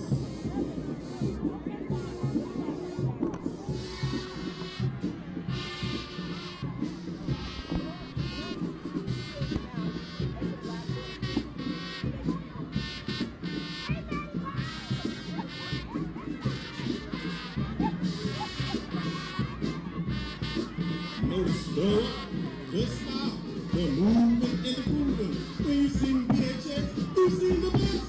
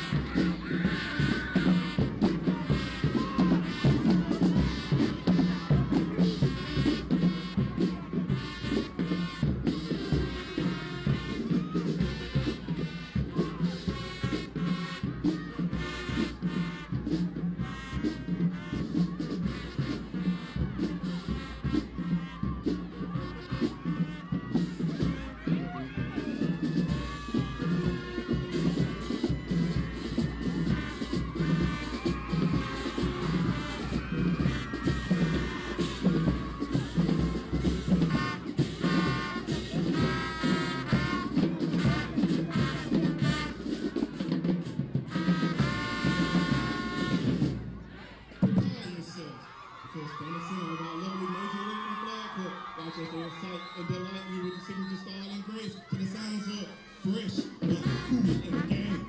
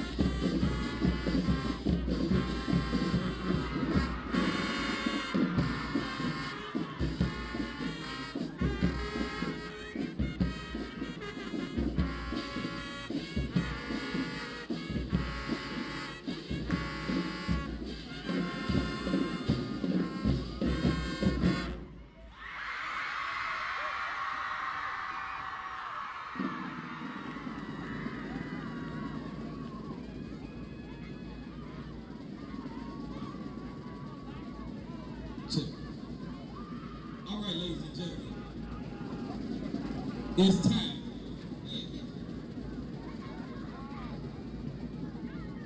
It's time to take you on a ride. You know, I heard something in the parking lot earlier. I kind of like that. You might hear this tomorrow morning or sometime during the day. Blount High School Band. What y'all know about Southern Soul? What y'all know about Southern Soul? See if y'all can Google this.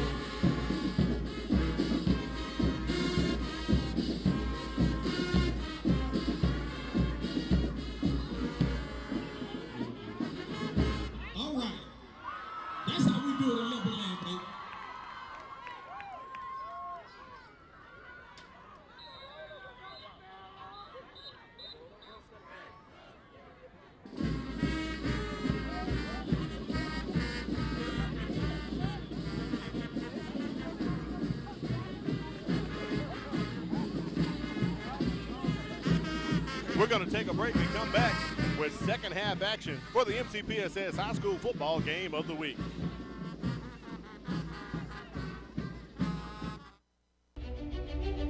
High school students, are you looking for a way to become a better leader? Then the Junior Officers Training Corps may be what you're seeking.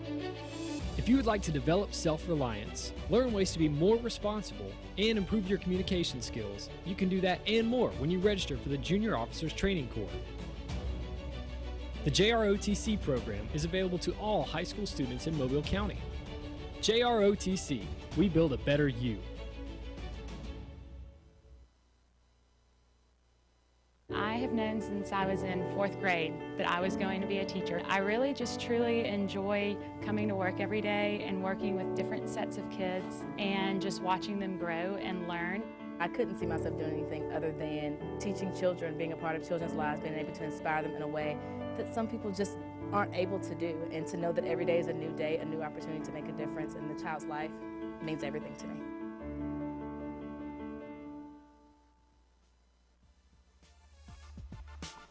We welcome you back to Harris-Terry Stadium. Corey, I can't believe I'm saying this. We're notched up at zeros here for the Battle of Pritchard as we go into the second half. Great overhead shot of the facility. As you can see, the many stands, many people in the stands here at Harris-Terry Stadium. green, and that's very important with the grass being green because that means field conditions has held up with all the rain that we've had here in Mobile, Alabama. And when you start looking at these halftime statistics, Al, it's one that really has been dominated in regards to total yardage by Blount. And that's been with the success that they've had on the swing passes and a couple of yards after contact. But 126 total yards to 58 for Vigor. And Vigor's going to have to go ahead and notch it up in the running game because they've only attempted one pass so far. You look at the penalty yardage, 5 for 50 for Blount. Coach Harris mentioned to Kimberly going into the half, executing in the red zone and eliminating the penalties are going to be huge. That is really going to be huge because look at the domination right there. Total yards, as you just said, 126 for the Blount Leopards. I don't know if we're able to get the player comparison up. We were going to try to look at Ja'Cory Barnes and Deshaun Williams, compare them with the running tonight. As we can see, both teams have had a decent run game, but time of possession has been the thing for Blount, allowing them to accumulate the yards. They just haven't been able to finish, as Coach Harris said. And again, I think it's going to be the first team to score is going to be the team who wins this game. And I don't think that you'll have a situation to where we'll have an offensive explosion here in the second half. I think we'll go ahead and we'll hold what we have. Now that both teams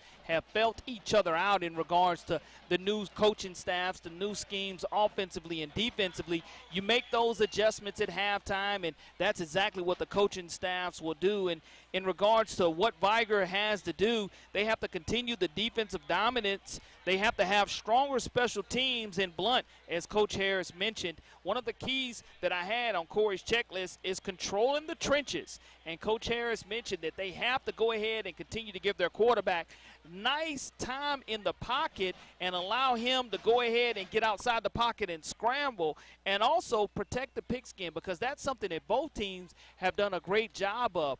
No turnovers so far. None. The only turnovers we've seen is turnover on downs. Right. And we've seen a lot of third and fourth downs to come up for both of these teams out in the first half of play. So we'll see, again, can we see capitalization on money downs, which are third down, and moving forward, the special teams factor of flipping the field. Very good point you had about that with the Blount offensive line, because Coach Harris definitely told Kimberly Dunn that he's got to get his offensive line to do a little better. Take a look at the running back comparison right there. 30 yards for Ja'Cory Barnes, -2 for Deshaun Williams. That could be some of those where we saw him running, but it could have been eaten up by penalties and no turnovers, and, of course, no scores for both of these players. Yeah, that's a great graphic in regards to Coach Harris's point on controlling the trenches, and Blount's going to have to go ahead and establish that. And when you start talking about second half, in the second half, Al, what I'm expecting is, again, Blount not to go ahead and give the game away with turnovers.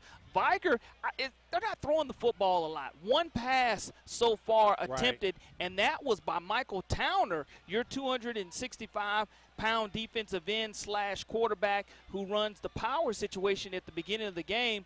We'll see if rushing yardage, though, can be a difference in the second half. Let's take it down to the sidelines, check in with Kimberly Dunn. I believe she talked with Vigor's head coach, Marcus Cook. What's up, Kim?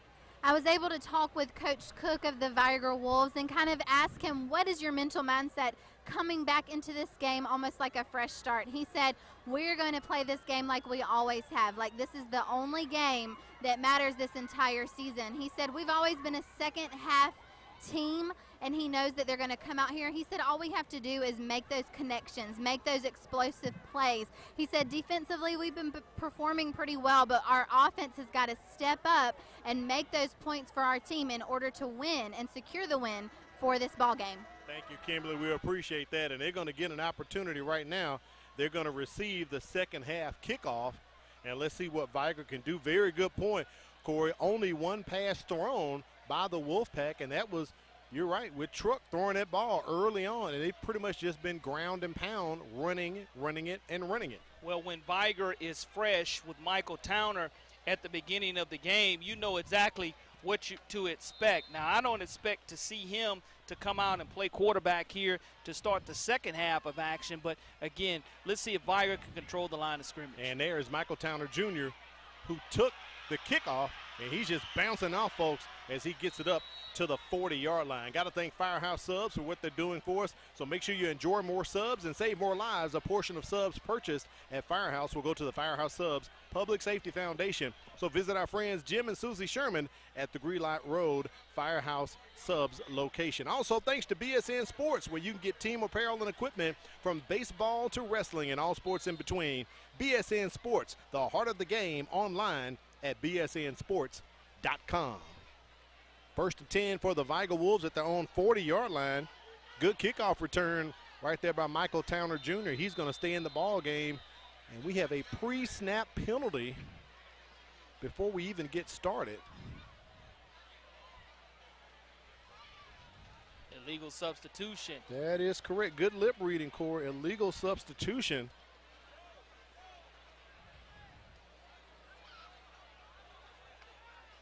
That's going to push the Vigor Wolves back 5 yards, so it'll be 1st and 15 to start the third quarter with their first possession.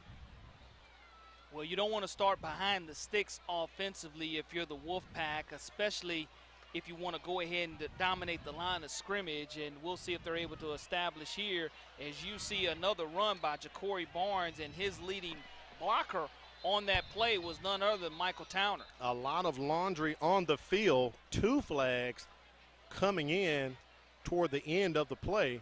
This is something we don't want to do, is where we can't get tempo going with plays. Personal foul, face mask against Blount, so that's going to give Vigor an easy first down.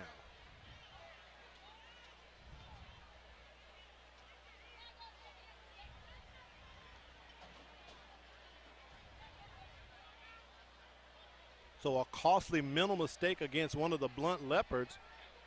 That's going to push Vigor into Blount territory. They'll spot it at the 47-yard line. So really great field position here. Michael Towner Jr. still in as quarterback for the Vigor Wolves. And this truly is literally a power eye because he possesses a lot of power himself.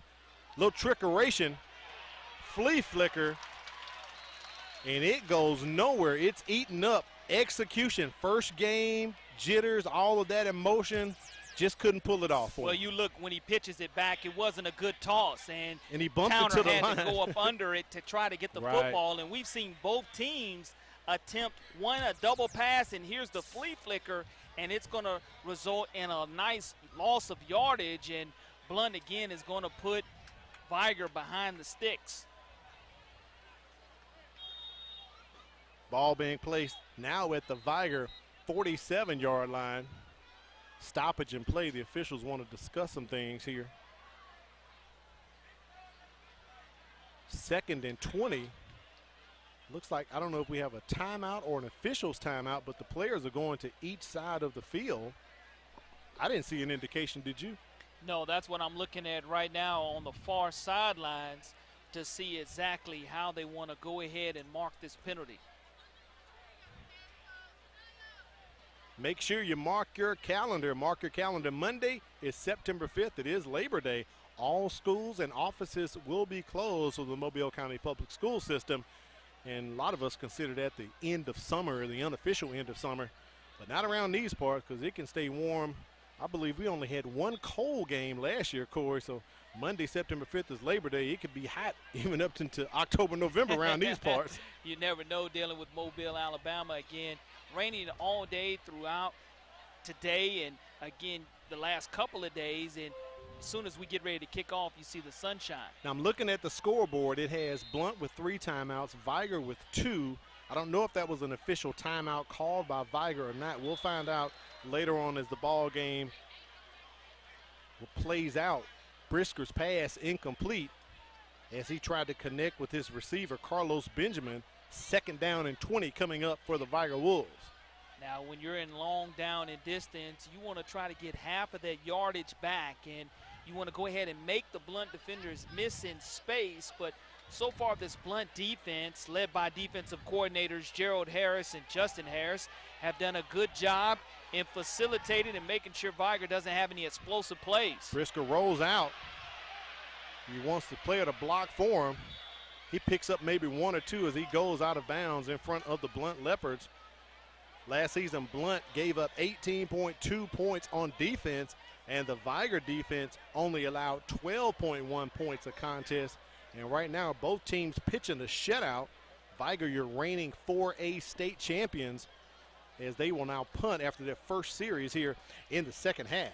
And that's a great job of the Leopards coming out of the locker room, making sure that Vigor goes ahead and puts toe to leather, and they'll have their first opportunity here to try to scratch and claw and get some points on the scoreboard here in the second half. Cartel Washington set up at his own 20-yard line. Nice punt right there by Reggie Poe. And Washington just simply runs away from it. Vigor's going to down it at about the 16-yard line. So Blount will get their first possession here in the second quarter. Not too often that you hear the commentators say that the first team who scores will possibly win. Typically, they'll say that at the beginning of the ball game, but Corey, as you mentioned it, coming out of halftime, you really feel one score possibly could get a victory tonight. I really do feel that the first team to score will be the team to win this one for sure, Al. To find out all the latest news and what's happening in Mobile County Public Schools, follow us on Facebook, Twitter, Instagram, Mobile County Public Schools. We are learning today, leading tomorrow. Al Weed, Corley Bounty, Kimberly Dunn on the sideline, executive producer Quentin Howard, director Wade Ford, and engineer Fran Conway giving you the Battle of Pritchard. We're right here at Harris Terry Stadium in 8 Mile, Alabama, as these two rivals go at it head to head. And it's been notched up at zeros all ball game. The closest we've had a team to get to the end zone. Blount had was it 3rd and goal, Corey, I believe, late in the second quarter. At the 2-yard line, they couldn't punch it in. Poor execution and penalties pushed them back. That's the closest we've had to a score tonight. And anytime you get into the red zone, it's going to be valued. That's going to be pure gold if either team can get into the red zone area. And here with 9:50 remaining in the third quarter, the Leopards are looking here at a short down and distance situation before a whistle is blown, and looks like there's going to be a flag on the play. Back judge throws that flag. See what Kevin Anders comes up with for the call. So a delay of game has been issued against Blount. That'll push him back 5 yards. Make it second and about, we'll call it a long 6. How about that, Corey? Yeah, that's a situation, though. You were at a short down in distance. Now you make it a little bit longer, and Blount has had success with getting football to Dunklin as well as these swing passes to Williams, and we'll see what they come away with here. They fake it to Deshaun Williams and try to toss it out to Jarius Houston. That is a forward pass, not a lateral. One of the Vigor Wolves defenders tried to jump on it, but that's incomplete. It'll be 3rd and long coming up here for the Leopards. You look at the lick, though, that Jaden Ford took trying to get that football away, and he comes away trying to go ahead and shake off the nice hit that was put on him as he tried to pitch that ball away. And now you're looking at, they're going to call it 3rd down and 6 yards to go officially for the Blount Leopards. Coming up between the 3rd and 4th quarter, we'll give you the Game of the Week Brain Buster. We'll put a question out there for our buddy Corey LeBanner to see if he can answer it.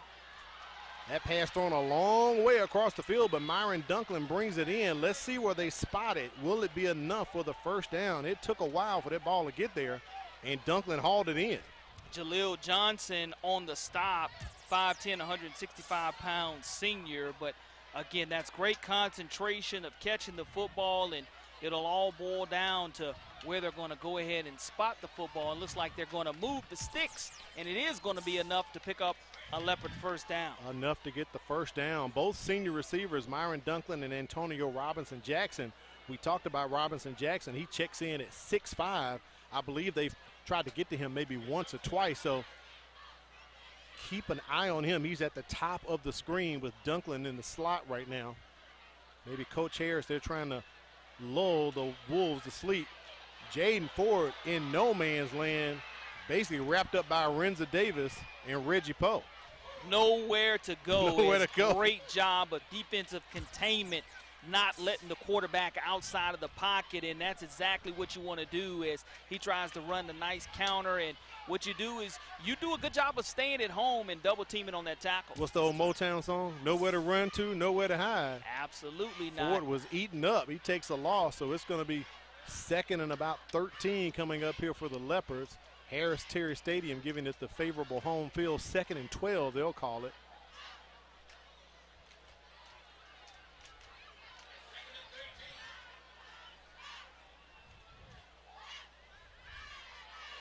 Ford throws it across to Antonio Robinson-Jackson. That was close to a lateral, Corey. And it was almost intercepted as It well was. on that ricochet, and Jaleel Johnson was almost able to come away with it. That play was kind of slow in developing.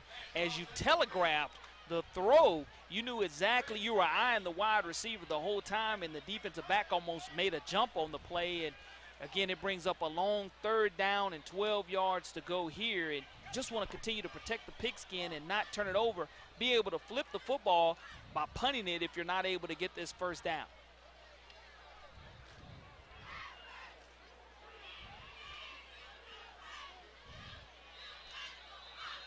Before we could get that play off, whistles and a penalty flag on the field as we hear our good buddy, former coach Santee Gamble says that dirty yellow rag out on the field, Corey. And again, it's something that Blount wanted to stay away from. And when you're in a situation to where if you're Vigor, you don't want to go ahead and give them free yardage in that situation, and that's exactly what happened. Offsides on the play, so it'll be 3rd and long coming up here for the Blount Leopards as the scores are ticking in. We've had the return of our score ticker. Rain on top of Excel, 12-7 at the half. You saw that score at Theodore and Baker. Baker down at Theodore right now. As more scores are coming in, Spanish Fort and Fairhope tied up at 7.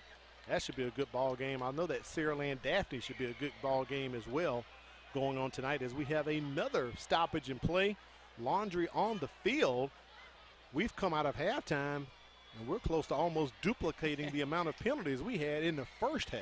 And again, the mental miscues that we talked about on my checklist earlier for Vigor, you definitely wanted to minimize that, and you have to know exactly not to jump ahead of the football, and that's a nice hard count there by the Leopards.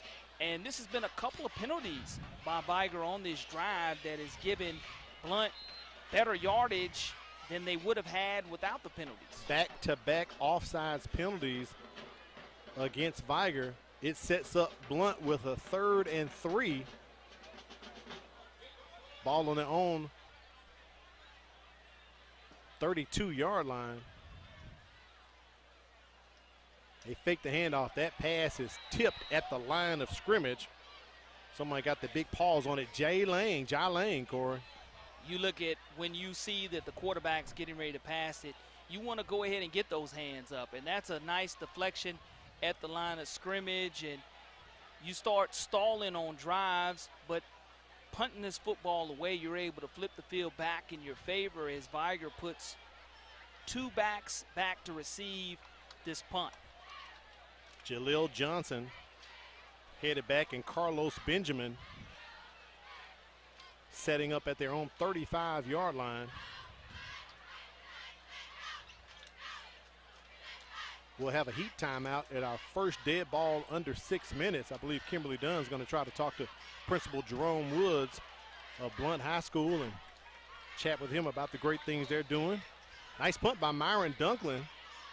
Vigor's going to get their 2nd possession here in the 2nd half at their own 25-yard line. It'll be 1st and 10 for the Wolves. Let's see if we're going to see Kelvin Brisker come out here. And I do see him on the field, so no Michael Towner here. But more importantly, I'm looking defensively for the Blount Leopards, and I do not see their main cog at linebacker, Anthony Jones. On the field. I don't see 33 either, but I did see a lot of folks on that previous shot. Great crowd here for the Blount Vigor ball game. Ja'Cory Barnes just ate up at the line of scrimmage. No gain on the play. pushes Vigor to second down. No Anthony Jones. I'm looking on the sideline to see if he's maybe under a 10 or just standing up, but I don't see the linebacker on the field myself.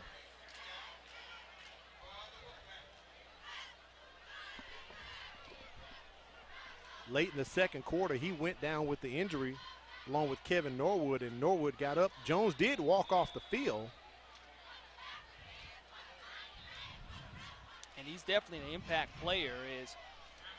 We're going to have a timeout that's being called by Vigor. Vigor has called a timeout, and I just saw the scoreboard. It went from 2-1, so I believe that was a timeout earlier that Coach Marcus Cook took for Vigor. He takes one right here at 2nd and 10, kind of reminiscent of our buddy Rico Jackson back in the day, who would burn those timeouts whenever he needed to. Right now, let's take a look at the Alabama Sports Writers Association preseason poll.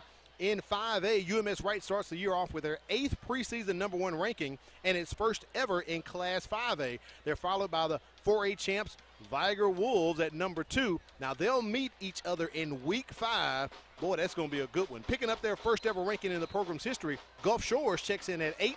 Outside the top 10 is Faith Academy picking up 12 votes. The Williamson Lions under new coach Antonio Coleman snags 6 votes. And Citronelle Wildcats pick up 1 vote. Remember this word, Corey, steamrolling.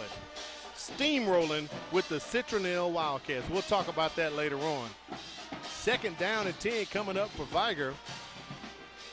That's another play that goes nowhere for the Wolves. I don't believe they're going to even get credit for 1 yard with that run from Christopher Perry. Well, what we wanted to do was, we knew we would have a defensive battle, but we wanted to see if we would have any explosive plays. And explosive plays are sometimes 15 yards or more. And I think we probably only had 1 explosive play in this entire contest. 3rd and long here. Brisker rolls out to his left side, pushed in the back, and he is close to the yard to gain, which I believe is a 39.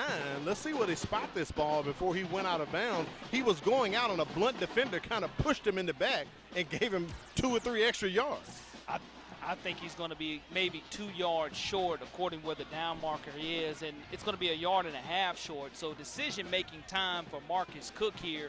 Do you go ahead and go with your big defensive end / quarterback, or do you go ahead and flip the field? I say you go ahead and flip the field. Looks like they're going to flip it. We don't have a stop for the heat timeout. I believe they're going to let him play 4th down and possibly call the heat timeout right there. That was Jamal Wigfall with the push in the back of Brisker. So 4th and short, Reggie Poe with the punt. Myron Dunklin back to receive, just runs away from it. And Vigor's going to take over. I believe we're going to take it down to the sidelines. Kimberly Dunn's getting ready to check in with Principal Jerome Woods of Blount High School. What's going on, Kimberly? That's right. I'm here with Principal Woods, and it's kind of hard for us to hear because the band is so excited getting this crowd pumped up. But how are you doing this evening? I'm doing great. Welcome to the Battle of Pritchard.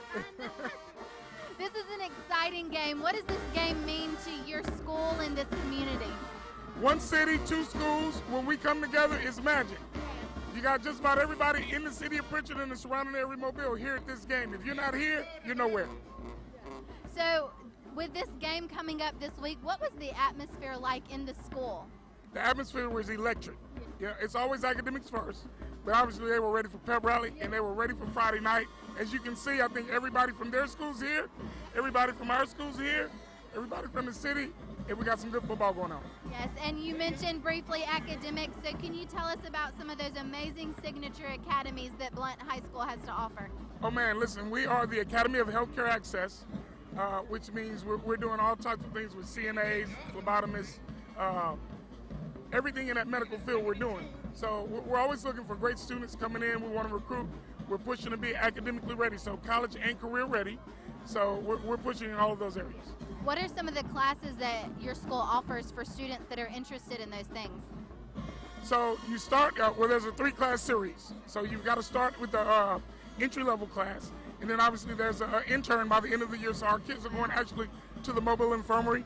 Our phlebotomists are getting over 100 sticks. Our CNAs are going into healthcare facilities and working with patients. So when they graduate, they're ready to go to work. And if they're not going to work and they're going to college, they're ready to pursue a career in the medical field. And if there are parents and students watching right now that want to get involved at Blount and maybe see what you have to offer, how can they get that information? I'd say check out the MCPSS website, check out the Matty T. Blount website. There's a lot of great information on there about the students that go here now. There's a lot of great information about students who used to go here, our alumni doing great things. We've got dentists, doctors, kids at the United States Naval Academy. Our valedictorian from a year ago at Dartmouth College in the Ivy League. So doing great things. Kids from Blount can go anywhere. Well, I wish you all the best of luck tonight academically and with your football game, and thank you so much for talking with us tonight. Hey, sounds great. Go Leopards. Thank you, Kimberly. Appreciate that. Let's resume the polls. I believe we're going to have our heat timeout recognized right here. So in 6A, reigning 6A champ Clay Chalkville and possessing the state's longest win streak at 15 sits atop the poll at number 1, coming in at 3 and 8 respectively are two local opponents, Saraland and Spanish Fort. Matter of fact, they're going to do battle in week 4, having some technical difficulties getting the poll up there. There's the poll right there. So as I was saying, Saraland and Spanish Fort, they're going to meet in week 4. Picking up the award for Here's What They Think About You in Class 6A, former 7A region champ, the Theodore Bobcats, missed the top 10 by 2 votes with 23, and Baldwin County picks up 4 votes. Let's take it lastly up to the 7A poll. 3 in a row 7A champs. Thompson is on top here, followed by the team they beat in last year's championship game, Central Phoenix City at 2. Fairhope checks in at 7 with the Baker Hornets stinging the number 9 spot outside of the top 10. Daphne picks up 2 votes, and Baker is down to Theodore right now, 25-3. One of the things that's interesting about this game, Blount has picked up 6 total first downs. Vigor has only picked up 4 for the entire contest. So we've only had a total of 10 first downs the entire game, and here we are almost halfway through the 3rd quarter of play, and thanks to our statistician Matt Moore for being on top of that and doing a wonderful job providing that statistic to us. Jaden Ford fakes the handoff to Deshaun Williams, throws it across his body, intercepted by the Vigor Wolves, hauling it in for Vigor. Purifoy. Brandon Purifoy, as he dropped back, dropped back into coverage and got the pick. You look at Brandon Purifoy doing an outstanding job, and he's going to come up a little bit hobbled. Look at after the play, he goes ahead and he grabs immediately his ankle because he knew, look at him, he goes ahead and grabs it. I don't know if it's a cramp or what. He's able to go ahead and find a way to limp his way off of the field, but that is going to be something to keep an eye on as well. Purifoy, again, a first-team All-State performer for the Wolfpack 1 year ago, and he's 5'10", 150-pound junior. He did not have any interceptions last year, had 8 sacks, but now he adds an interception to his resume that's pretty impressive. This young man, again, 5'10", 150-pound junior, but he limps off of the field. So let's keep an eye on that as both star linebackers, one for Blount and one for Vigor, are nursing injuries. I do not see Anthony Jones. We're going to see if 33 is on the field. Could this be points off turnovers, our first turnover of the ball game? And also coming up, we're going to have our Game of the Week Brainbuster. We'll put that out momentarily. Officials on the field trying to sort some things out.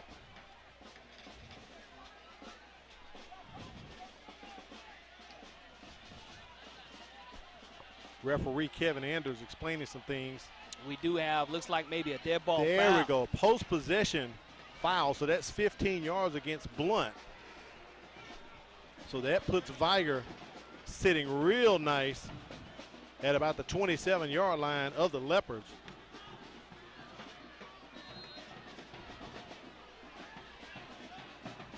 Kelvin Brisker in the backfield, backed up by Kerry Coleman. They give it to Coleman, and boy, he is met at the line and stopped. LaDarian Curtis on the tackle. Tackle for loss for him and the Blount Leopards. Curtis, 6'1", 280-pound senior on the stop, and as soon as he takes maybe 5 steps, great job of closing down on the line of scrimmage by Curtis and making that stop for this Leopard defense. And when you start talking about starting behind the sticks, now you're at 2nd down and 13 yards to go. Anthony Jones back on the field. your pain goes away when you're playing the Battle of Pritchard. You want to find a way to leave it out on the field. Harris-Terry Stadium calling it 2nd and 13. Bobble snap by Kelvin Brisker. One of the Wolves offensive linemen's helmet comes off. Center Cameron Bass, and another Wolf lost his helmet as well. I believe that was Brisker at the end of the play, so he'll have to come out for one along with center Cameron Bass. This is interesting. Now you're replacing the two guys who touch the ball every time on offense. Well, now if you're the Wolfpack, with 3:05 remaining here in the third quarter of play, you're behind the sticks. It was a situation to where the quarterback took his eye off of the snap, and you see one lid go rolling, and then you see a second lid that also comes off for the Wolfpack right there at the line of scrimmage or at the point of contact. And now you're looking at a long third down, and we'll call it close to 25 yards to go. Tycarius Tucker comes in to take over at center. Quadruple stack receivers at the bottom. Michael Towner Jr. throws it across the field, completes the pass. It's not enough for the first down. Got that out to Jerian Graham. First time calling Graham's name since I read him in the starting lineup, Corey. And Damon Williams, the 6', 180-pound sophomore Ram linebacker, does a wonderful job. But now when you start looking at fourth down, it's 4th down and 13 yards to go with Towner playing quarterback in shotgun formation. 2 minutes remaining here in the third quarter.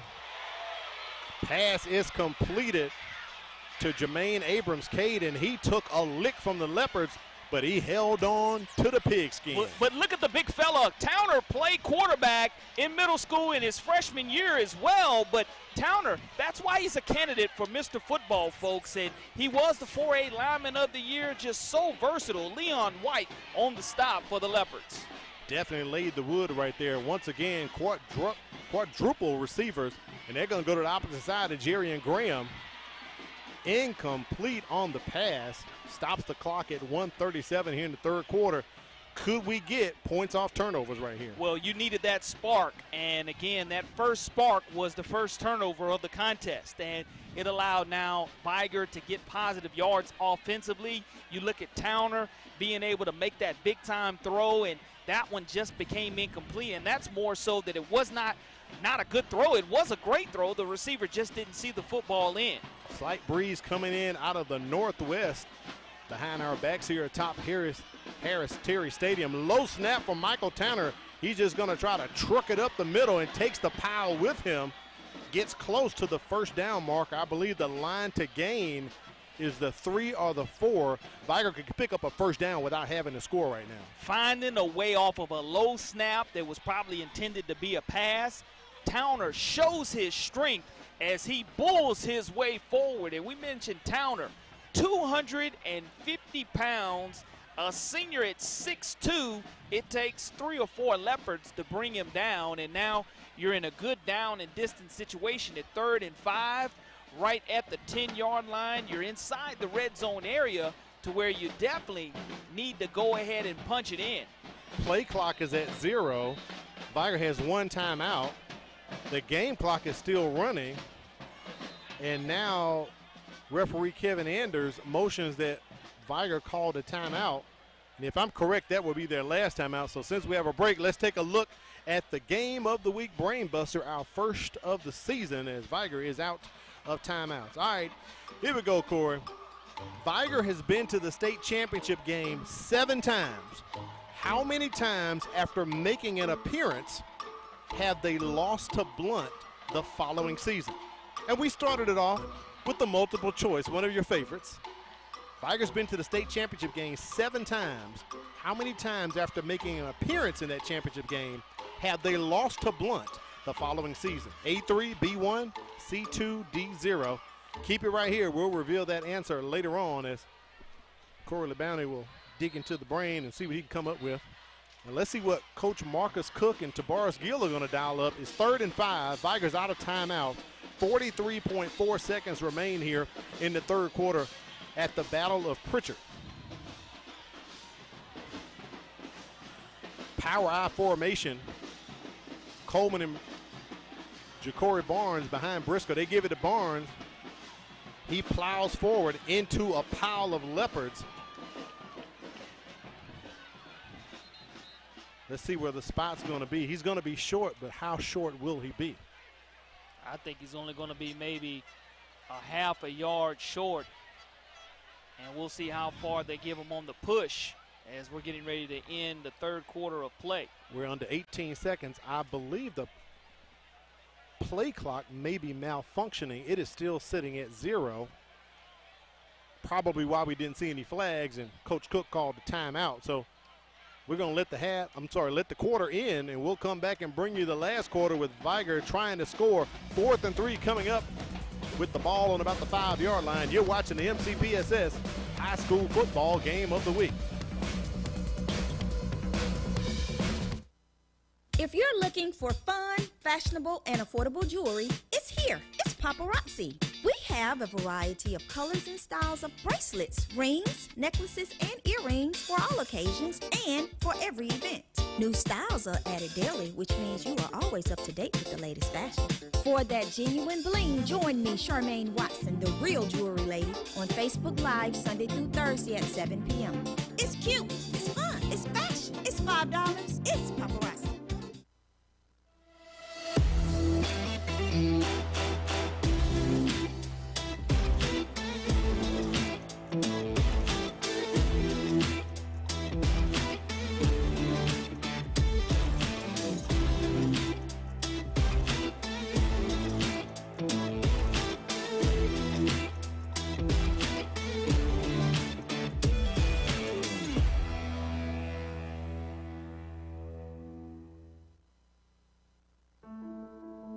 A teacher is one of the biggest investors in a community. They impact the lives of those we value the most. Teachers share knowledge which helps shape and mold our future leaders. Teachers show direction and help build a sense of purpose. Are you ready to make a change? For more information on teaching opportunities, teacher incentives, or to apply with the Mobile County Public Schools, log on to www.mcpss.com.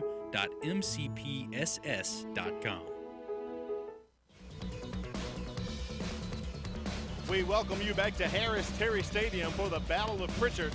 I'm Al Wheaton, joined by Corley Bounty on the sidelines as Kimberly Dunn. The score is 0-0. It's as if we're starting all over again. 12 minutes remain, no scores on the board, and Vigor sitting with 4th and 5 and the ball on the 5-yard line. I'm sorry, ball on the 5-yard line. It's 4th and 3. And what do? You want to go ahead and find a way to run behind big Micah Dubose. If you're Towner, you don't have to throw the ball. With your strength, I believe you can get the push at the line of scrimmage. Towner pushes it in, and I believe he pushes it in to the end zone. Touchdown, Michael Towner Jr., 5 yards, and Vigor strikes first blood.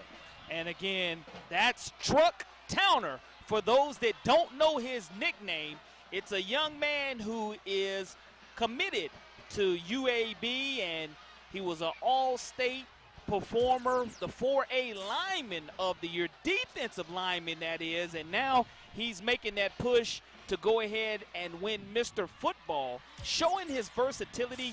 We knew a year ago that in the red zone area, they love to get the football to number 7, but it's a great push up front by the Vigor offensive line, and we do finally have our first score of the game and of the season here on MCPSS Television Network. Reggie Poe on for the PAT. It's up and good. And Vigor's on the board first, 7-0. We'll be back with more action. It's the Battle of Pritchard.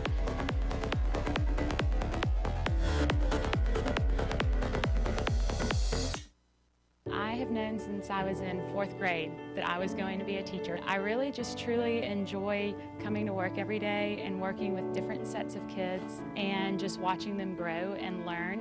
I couldn't see myself doing anything other than teaching children, being a part of children's lives, being able to inspire them in a way that some people just aren't able to do. And to know that every day is a new day, a new opportunity to make a difference in the child's life means everything to me.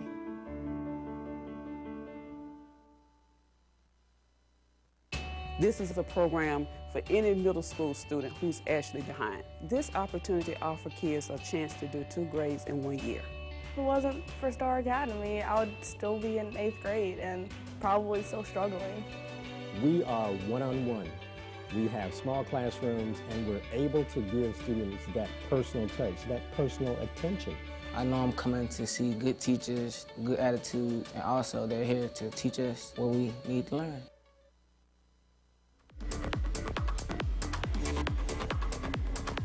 After a 5-yard run by Michael Towner, Vigor gets on the board, and a PAT by Reggie Poe. They're up 7-0 as we are into the 4th quarter. That was the first play of the first quarter as Towner scored points off turnovers. Let's take a look at the scoring drive set up by the interception by Brandon Pirifor. It was a total of 33 yards, 7 plays, and 4 minutes and 8 seconds off the clock, and it was the first play of the 4th quarter as Vigor hops on the board first, Corey. Michael Truck Towner, there's not enough superlatives to talk about this young man. 113 tackles a year ago, 4 interceptions, as well as 4 taken to the house defensively. You don't see a defensive end have 4 interceptions as well as 4 fumble recoveries for touchdowns or 4 interceptions for touchdowns.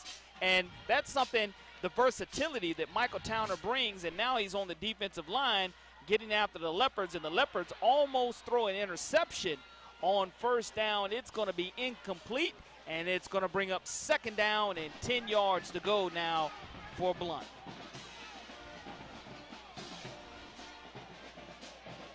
Here are the stats from the 3rd quarter. Rushing almost about equal. Blount with 69, 61, and Vigor with 59. Still leading and passing 97 yards to 32. 1 turnover. It was costly as it led to points off turnovers, but look at the penalties. Blount 8 penalties for 85 yards, and Vigor on top 7-0. Little jet sweep action going on right there. Reverse for Blount as they swing around the back with that run, and a late flag comes in on the play. I don't know if it's going to be a late hit in that situation or not, but it was definitely right on Blount's sidelines for the officials to go ahead and throw that flag, and we'll see exactly how they decide to go ahead and mark it off, but that's a great replay right in front of Blount's sidelines. Tyler Tucker with that end-around run, and that's going to cost the Wolfpack 15 yards, puts Blount into Vigor territory as the personal foul being walked off. Absolutely a great turnout tonight. Both sides of the stadium are packed, standing room only. Folks still sitting at their tailgate tents. I'm still smelling fish grease. It's almost like you're being in football heaven, Corey. You really are. These two teams leaving it all on the field as you see Deshaun Williams getting some yards after contact. Fumble, ball comes out. He is not down. It's a great job of picking it away, and I believe he may try to take it to the house. Possibly scooped up by Vigor. Picking up Jermaine Holcomb, picking it up off the carpet for the Wolfpack.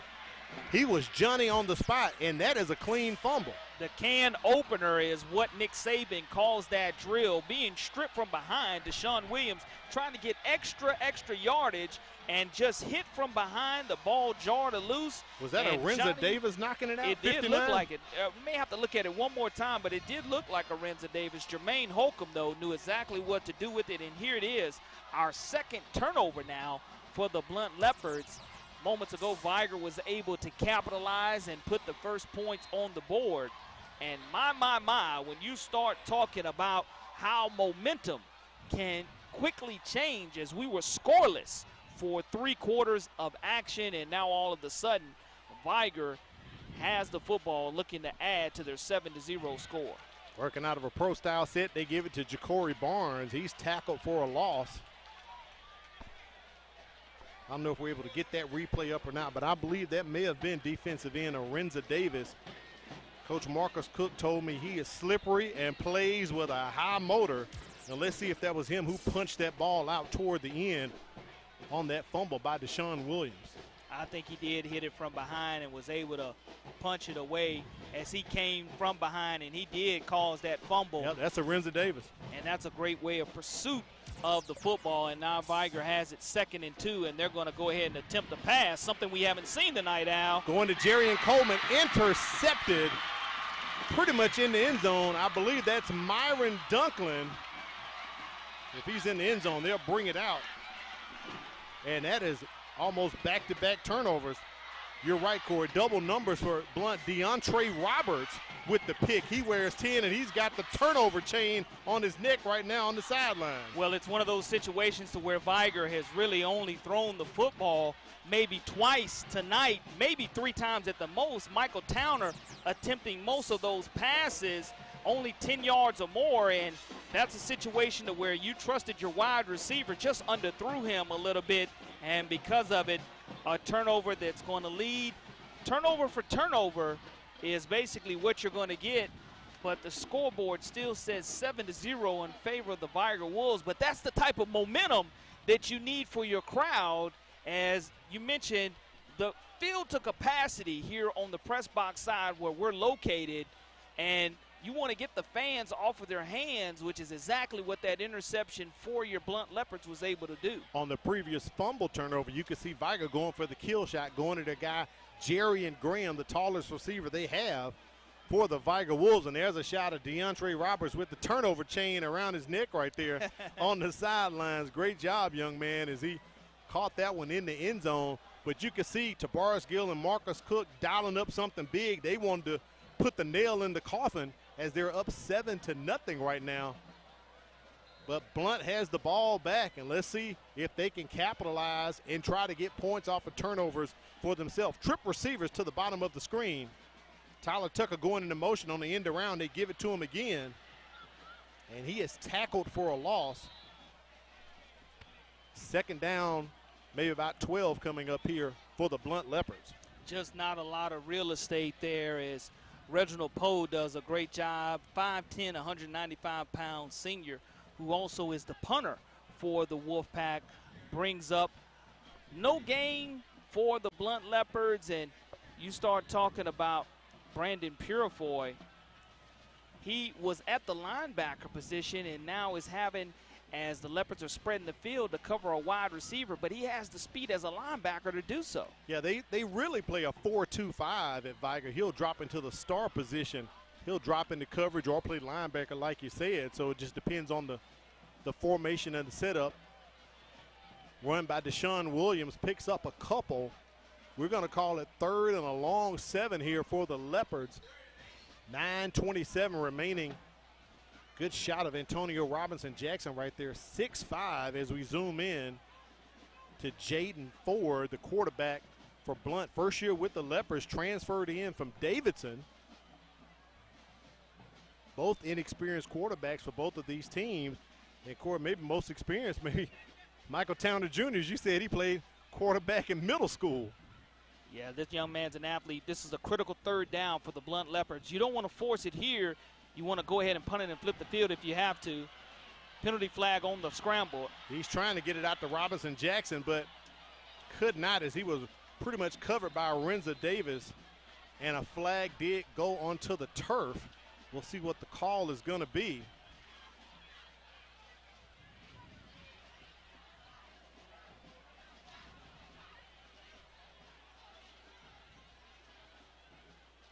Holding against Blount. It is declined. That will make it 4th down. So after the interception, it looks as if the Vigor Wolves have held. And this is how I felt, Al, that the first team to score it would probably have the best opportunity here. And the explosive play off of the turnover has been the difference so far. As you start talking about the turnover battle, we just went back and forth there, but the Blount Leopards here definitely have to get a booming punt off and really rely on their defense to step it up a notch. It's going to be a field battle the last 8:30 of this game. Kevin Malone and Jalil Johnson setting up right about their 41-yard line. Low snap to Myron Dunklin. He's going to run and escape. He's going to have enough for the 1st down. cuts inside of the numbers.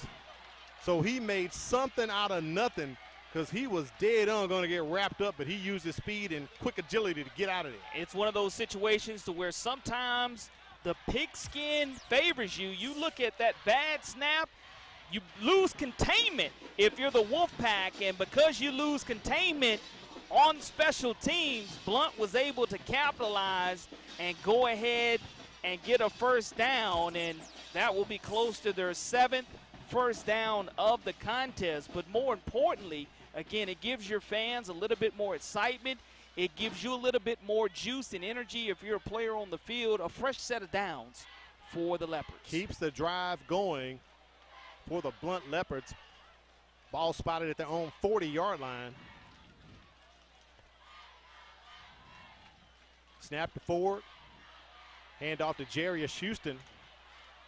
He's brought down for maybe a slight gain of 1, depending on where they'll spot it. Possibly no gain. It'll be 2nd down and 10 coming up for the Leopards. Great shot of the Vigor stands over there. And again, you know, PA versus everybody in regards to 913 versus everybody. You see that that's their motto, is the school's address to Vigor High School is 913, and you see a lot of those green T-shirts stating that. And there was a lot of school pride with them winning the 4A state championship 1 year ago, and the mayor called it the City of Champions. You mentioned in your opening about 9 total state championships between the two schools. Very impressive. Tossed it to Deshaun Williams. And he goes nowhere as he is wrapped up by Michael Towner at the line of scrimmage. Vigor defense still holding. 3rd and 10 coming up here for Blount as we approach 6 minutes and our last heat timeout. First dead ball on the 6 minutes, we'll get a heat timeout. Speaking of timeouts, Vigor is out, and Coach Josh Harris still has his full allotment of 3 in his back pocket. Well, what you want to do is you want to find some type of explosive play, and your explosive playmakers, Myron Dunklin, along with Antonio Robinson-Jackson and Deshaun Williams and Jarius Houston, with the swing passes out of the backfield, have been very effective also. Boy rolls to the right, escapes, reverses field. Blount trying not to pick up an illegal block in the back by one of their receivers. He had to pull up. That was Marlon Miller, but Ford is going to be short of the first down. The line of game was the 49. And if you want to see a textbook tackle, look at this form tackle by Cornelius Pearson, the 6'1", 170-pound junior. Absolutely stopped the Blount Leopard receiver in his tracks with his head up and went ahead and planted him right where he caught the football. All right, we are at our heat timeout here. Last one of the ball game, Corey, so we're going to reveal the answer to our Game of the Week Brain Buster. All right, Vigor has been to the state championship game 7 times. How many times after making an appearance in a championship game have they lost to Blount the following season? And it is multiple choice. Your favorite, Corey. 25% chance of getting it right. I'm going to go with D. D, 0. All right. One time in 2019. They went to the championship game in 2018 and lost, I believe, what, 1 or 2 points? Yeah, Coach Derek Scott. Horn. That's right. That's right. But that's the only time they have lost to Blount after appearing in a championship game. So good effort, Corey. Yeah, that's a pretty good feat right there when you start talking about having 7 state championship appearances and the following year being able to go ahead and come away. And I'm just looking. You look at Vigor coming off a state championship appearance again. Right. Will they go ahead and handle this situation here to where they go ahead and, after appearing and winning, they go ahead and add to that resume and keep it at 1. 4th down and short. Blount going for it right here. They fake the jet sweep to Myron Dunklin. Deshaun Williams going to keep it, working out of that Wildcat formation, and he is into Vigor Wolves territory. First down. Good play call right there for the Blount Leopards. Go to your playmaker, and that playmaker is Deshaun Williams, the dynamic running back who's a junior and, you know, coming in as an 8th grader. Lev Holly was very high on him coming in and being an 8th grader, getting ready to become a 9th grader, and you saw him having a great mentor in his older brother who also played running back here at Blount High School. So a fresh set of downs is huge for the Leopards with 5:15 remaining. Still in the same formation, Deshaun Williams taking a direct snap, balling on 44-yard line. I'm sorry, the Vigor 44-yard line, and that one goes nowhere. Maybe he gets a yard if the officials are kind. 2nd and long coming up here for the Blount Leopards, and the clock continues to tick, tick, tick. But like you mentioned, the plus of this is Blount does have 3 timeouts remaining. And it is 4-down territory no matter how you look at it, because like you said, the clock is not your friend in this situation. Positive yardage and explosive plays are, and making sure that you secure new down and distance or move the chains down the field is the only thing that Blount wants to make sure they do well right now. I think Blount is going to pretty much keep this on the ground, make it mano-a-mano. Jarius Houston with the run. No need to get cute or get exotic at this point for Coach Harris. He does not want to turn the ball over. They have 2 turnovers in the contest, 1 interception and 1 fumble. 3rd down and 3. Ball's on the 36-yard line of Vigor. Ford hands it off to Houston once again. He's got some room up the middle. We talked about him transferring in from Chickasaw. Corey, we saw him talking about what he was going to do for the Chickasaw Chieftains, and less than a month later, he's a Blount Leopard.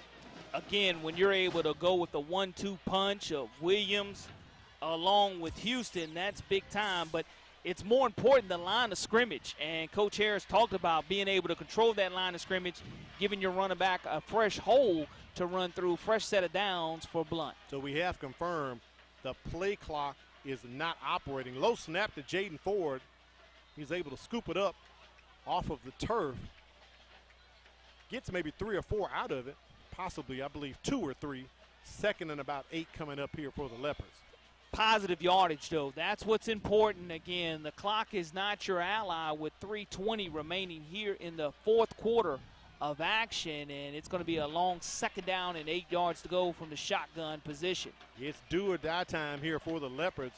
3 timeouts. They're continuing to let the clock run.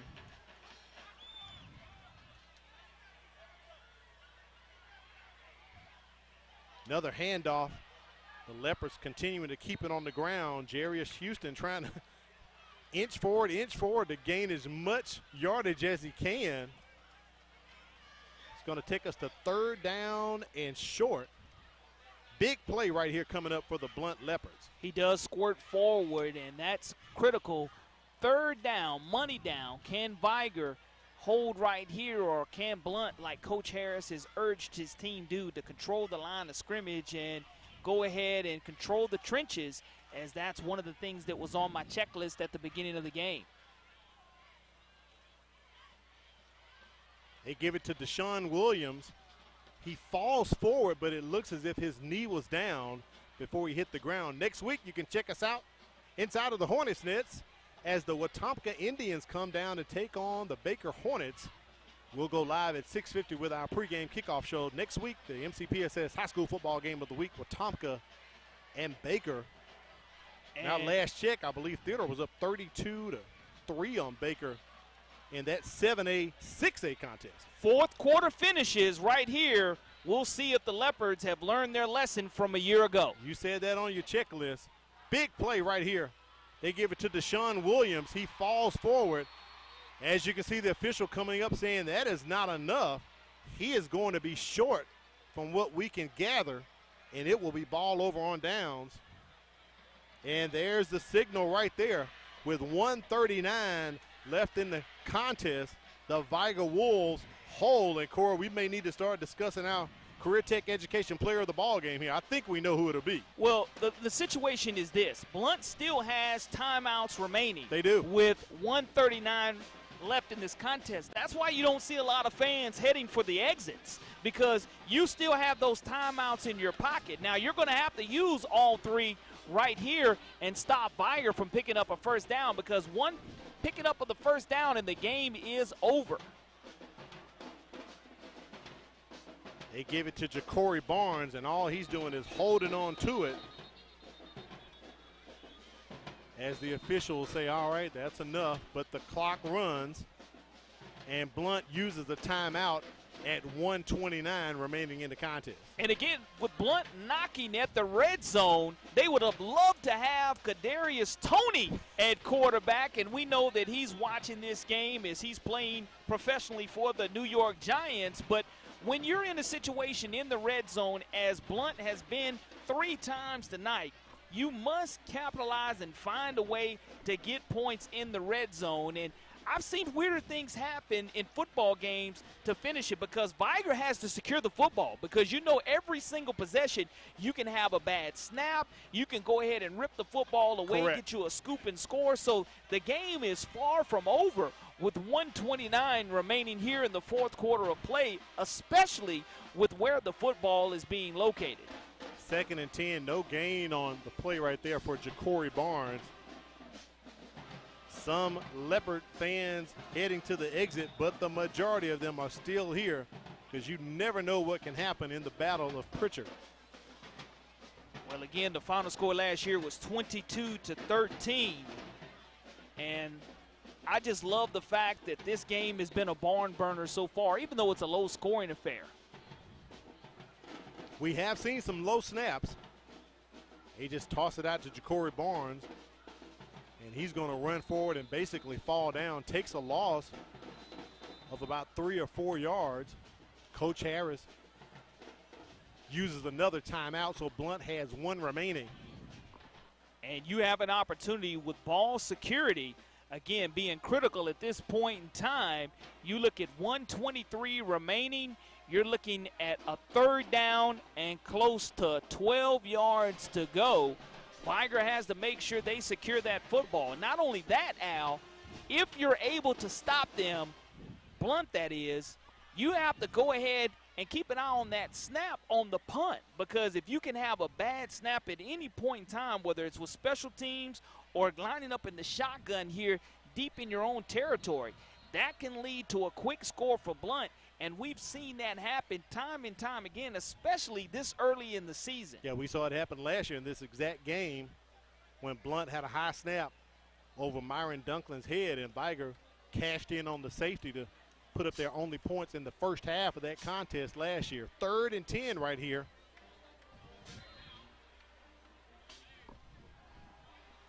As Kerry Coleman lines up just to the right of Kelvin Brisker. They're going to throw it, but keep it in bounds. Incomplete.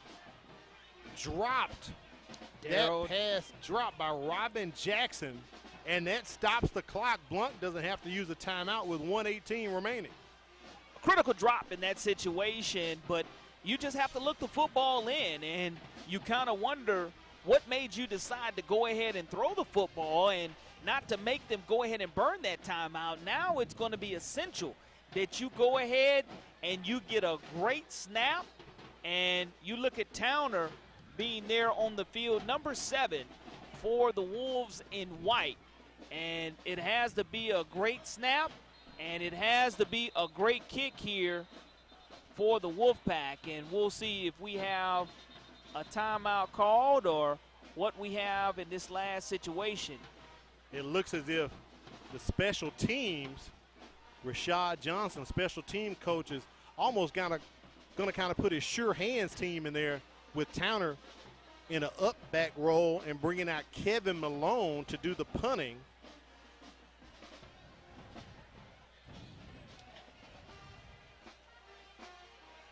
So a penalty against Blount. Correction on that, Reggie Poe.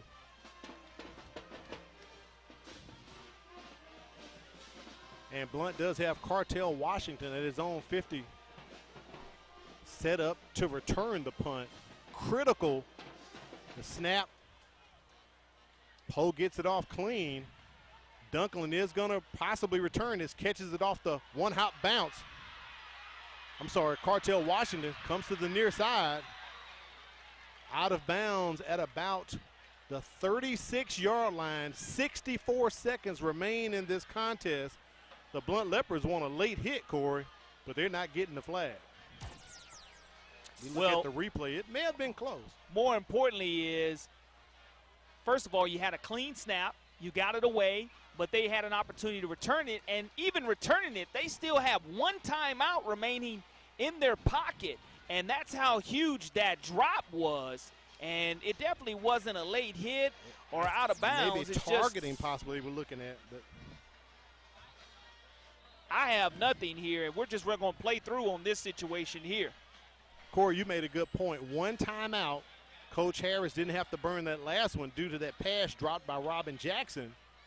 So he was able to keep that one timeout in his back pocket, only down 7 points, 38 yards away from tying up the ball game.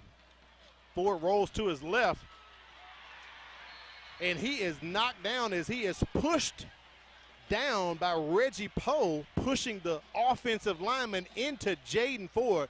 Great play by Poe, and Coach Harris has to burn the timeout right there. That's the worst thing that you could do in regards to taking a sack, but Williams wasn't able to pick up the blitzer from the defensive end position, and that's a great tackle in the open field, making Coach Harris use that third and final timeout. Now both teams are out of timeouts, and we're looking at the time on the clock right at 55.3 seconds. Now, when you're in a situation here, Al, to where you have the football, you want to make sure that all your routes are going out of bounds. You can't afford to take a sack, and that's one of the things that you're talking to your quarterback as an offensive coordinator and a head coach. And Coach Harris, being a former quarterback, making sure that you would rather go ahead and throw the football away than take a sack in this situation because you don't have any timeouts remaining. 1st and 20.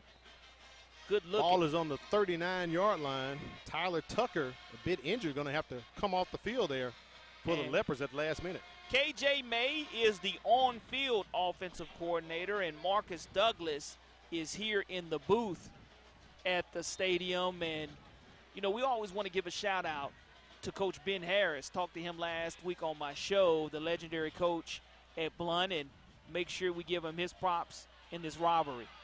Ford throws it across the middle, tries to get it to Myron Dunklin. It is intercepted. That pass intercepted by Jermaine Holcomb.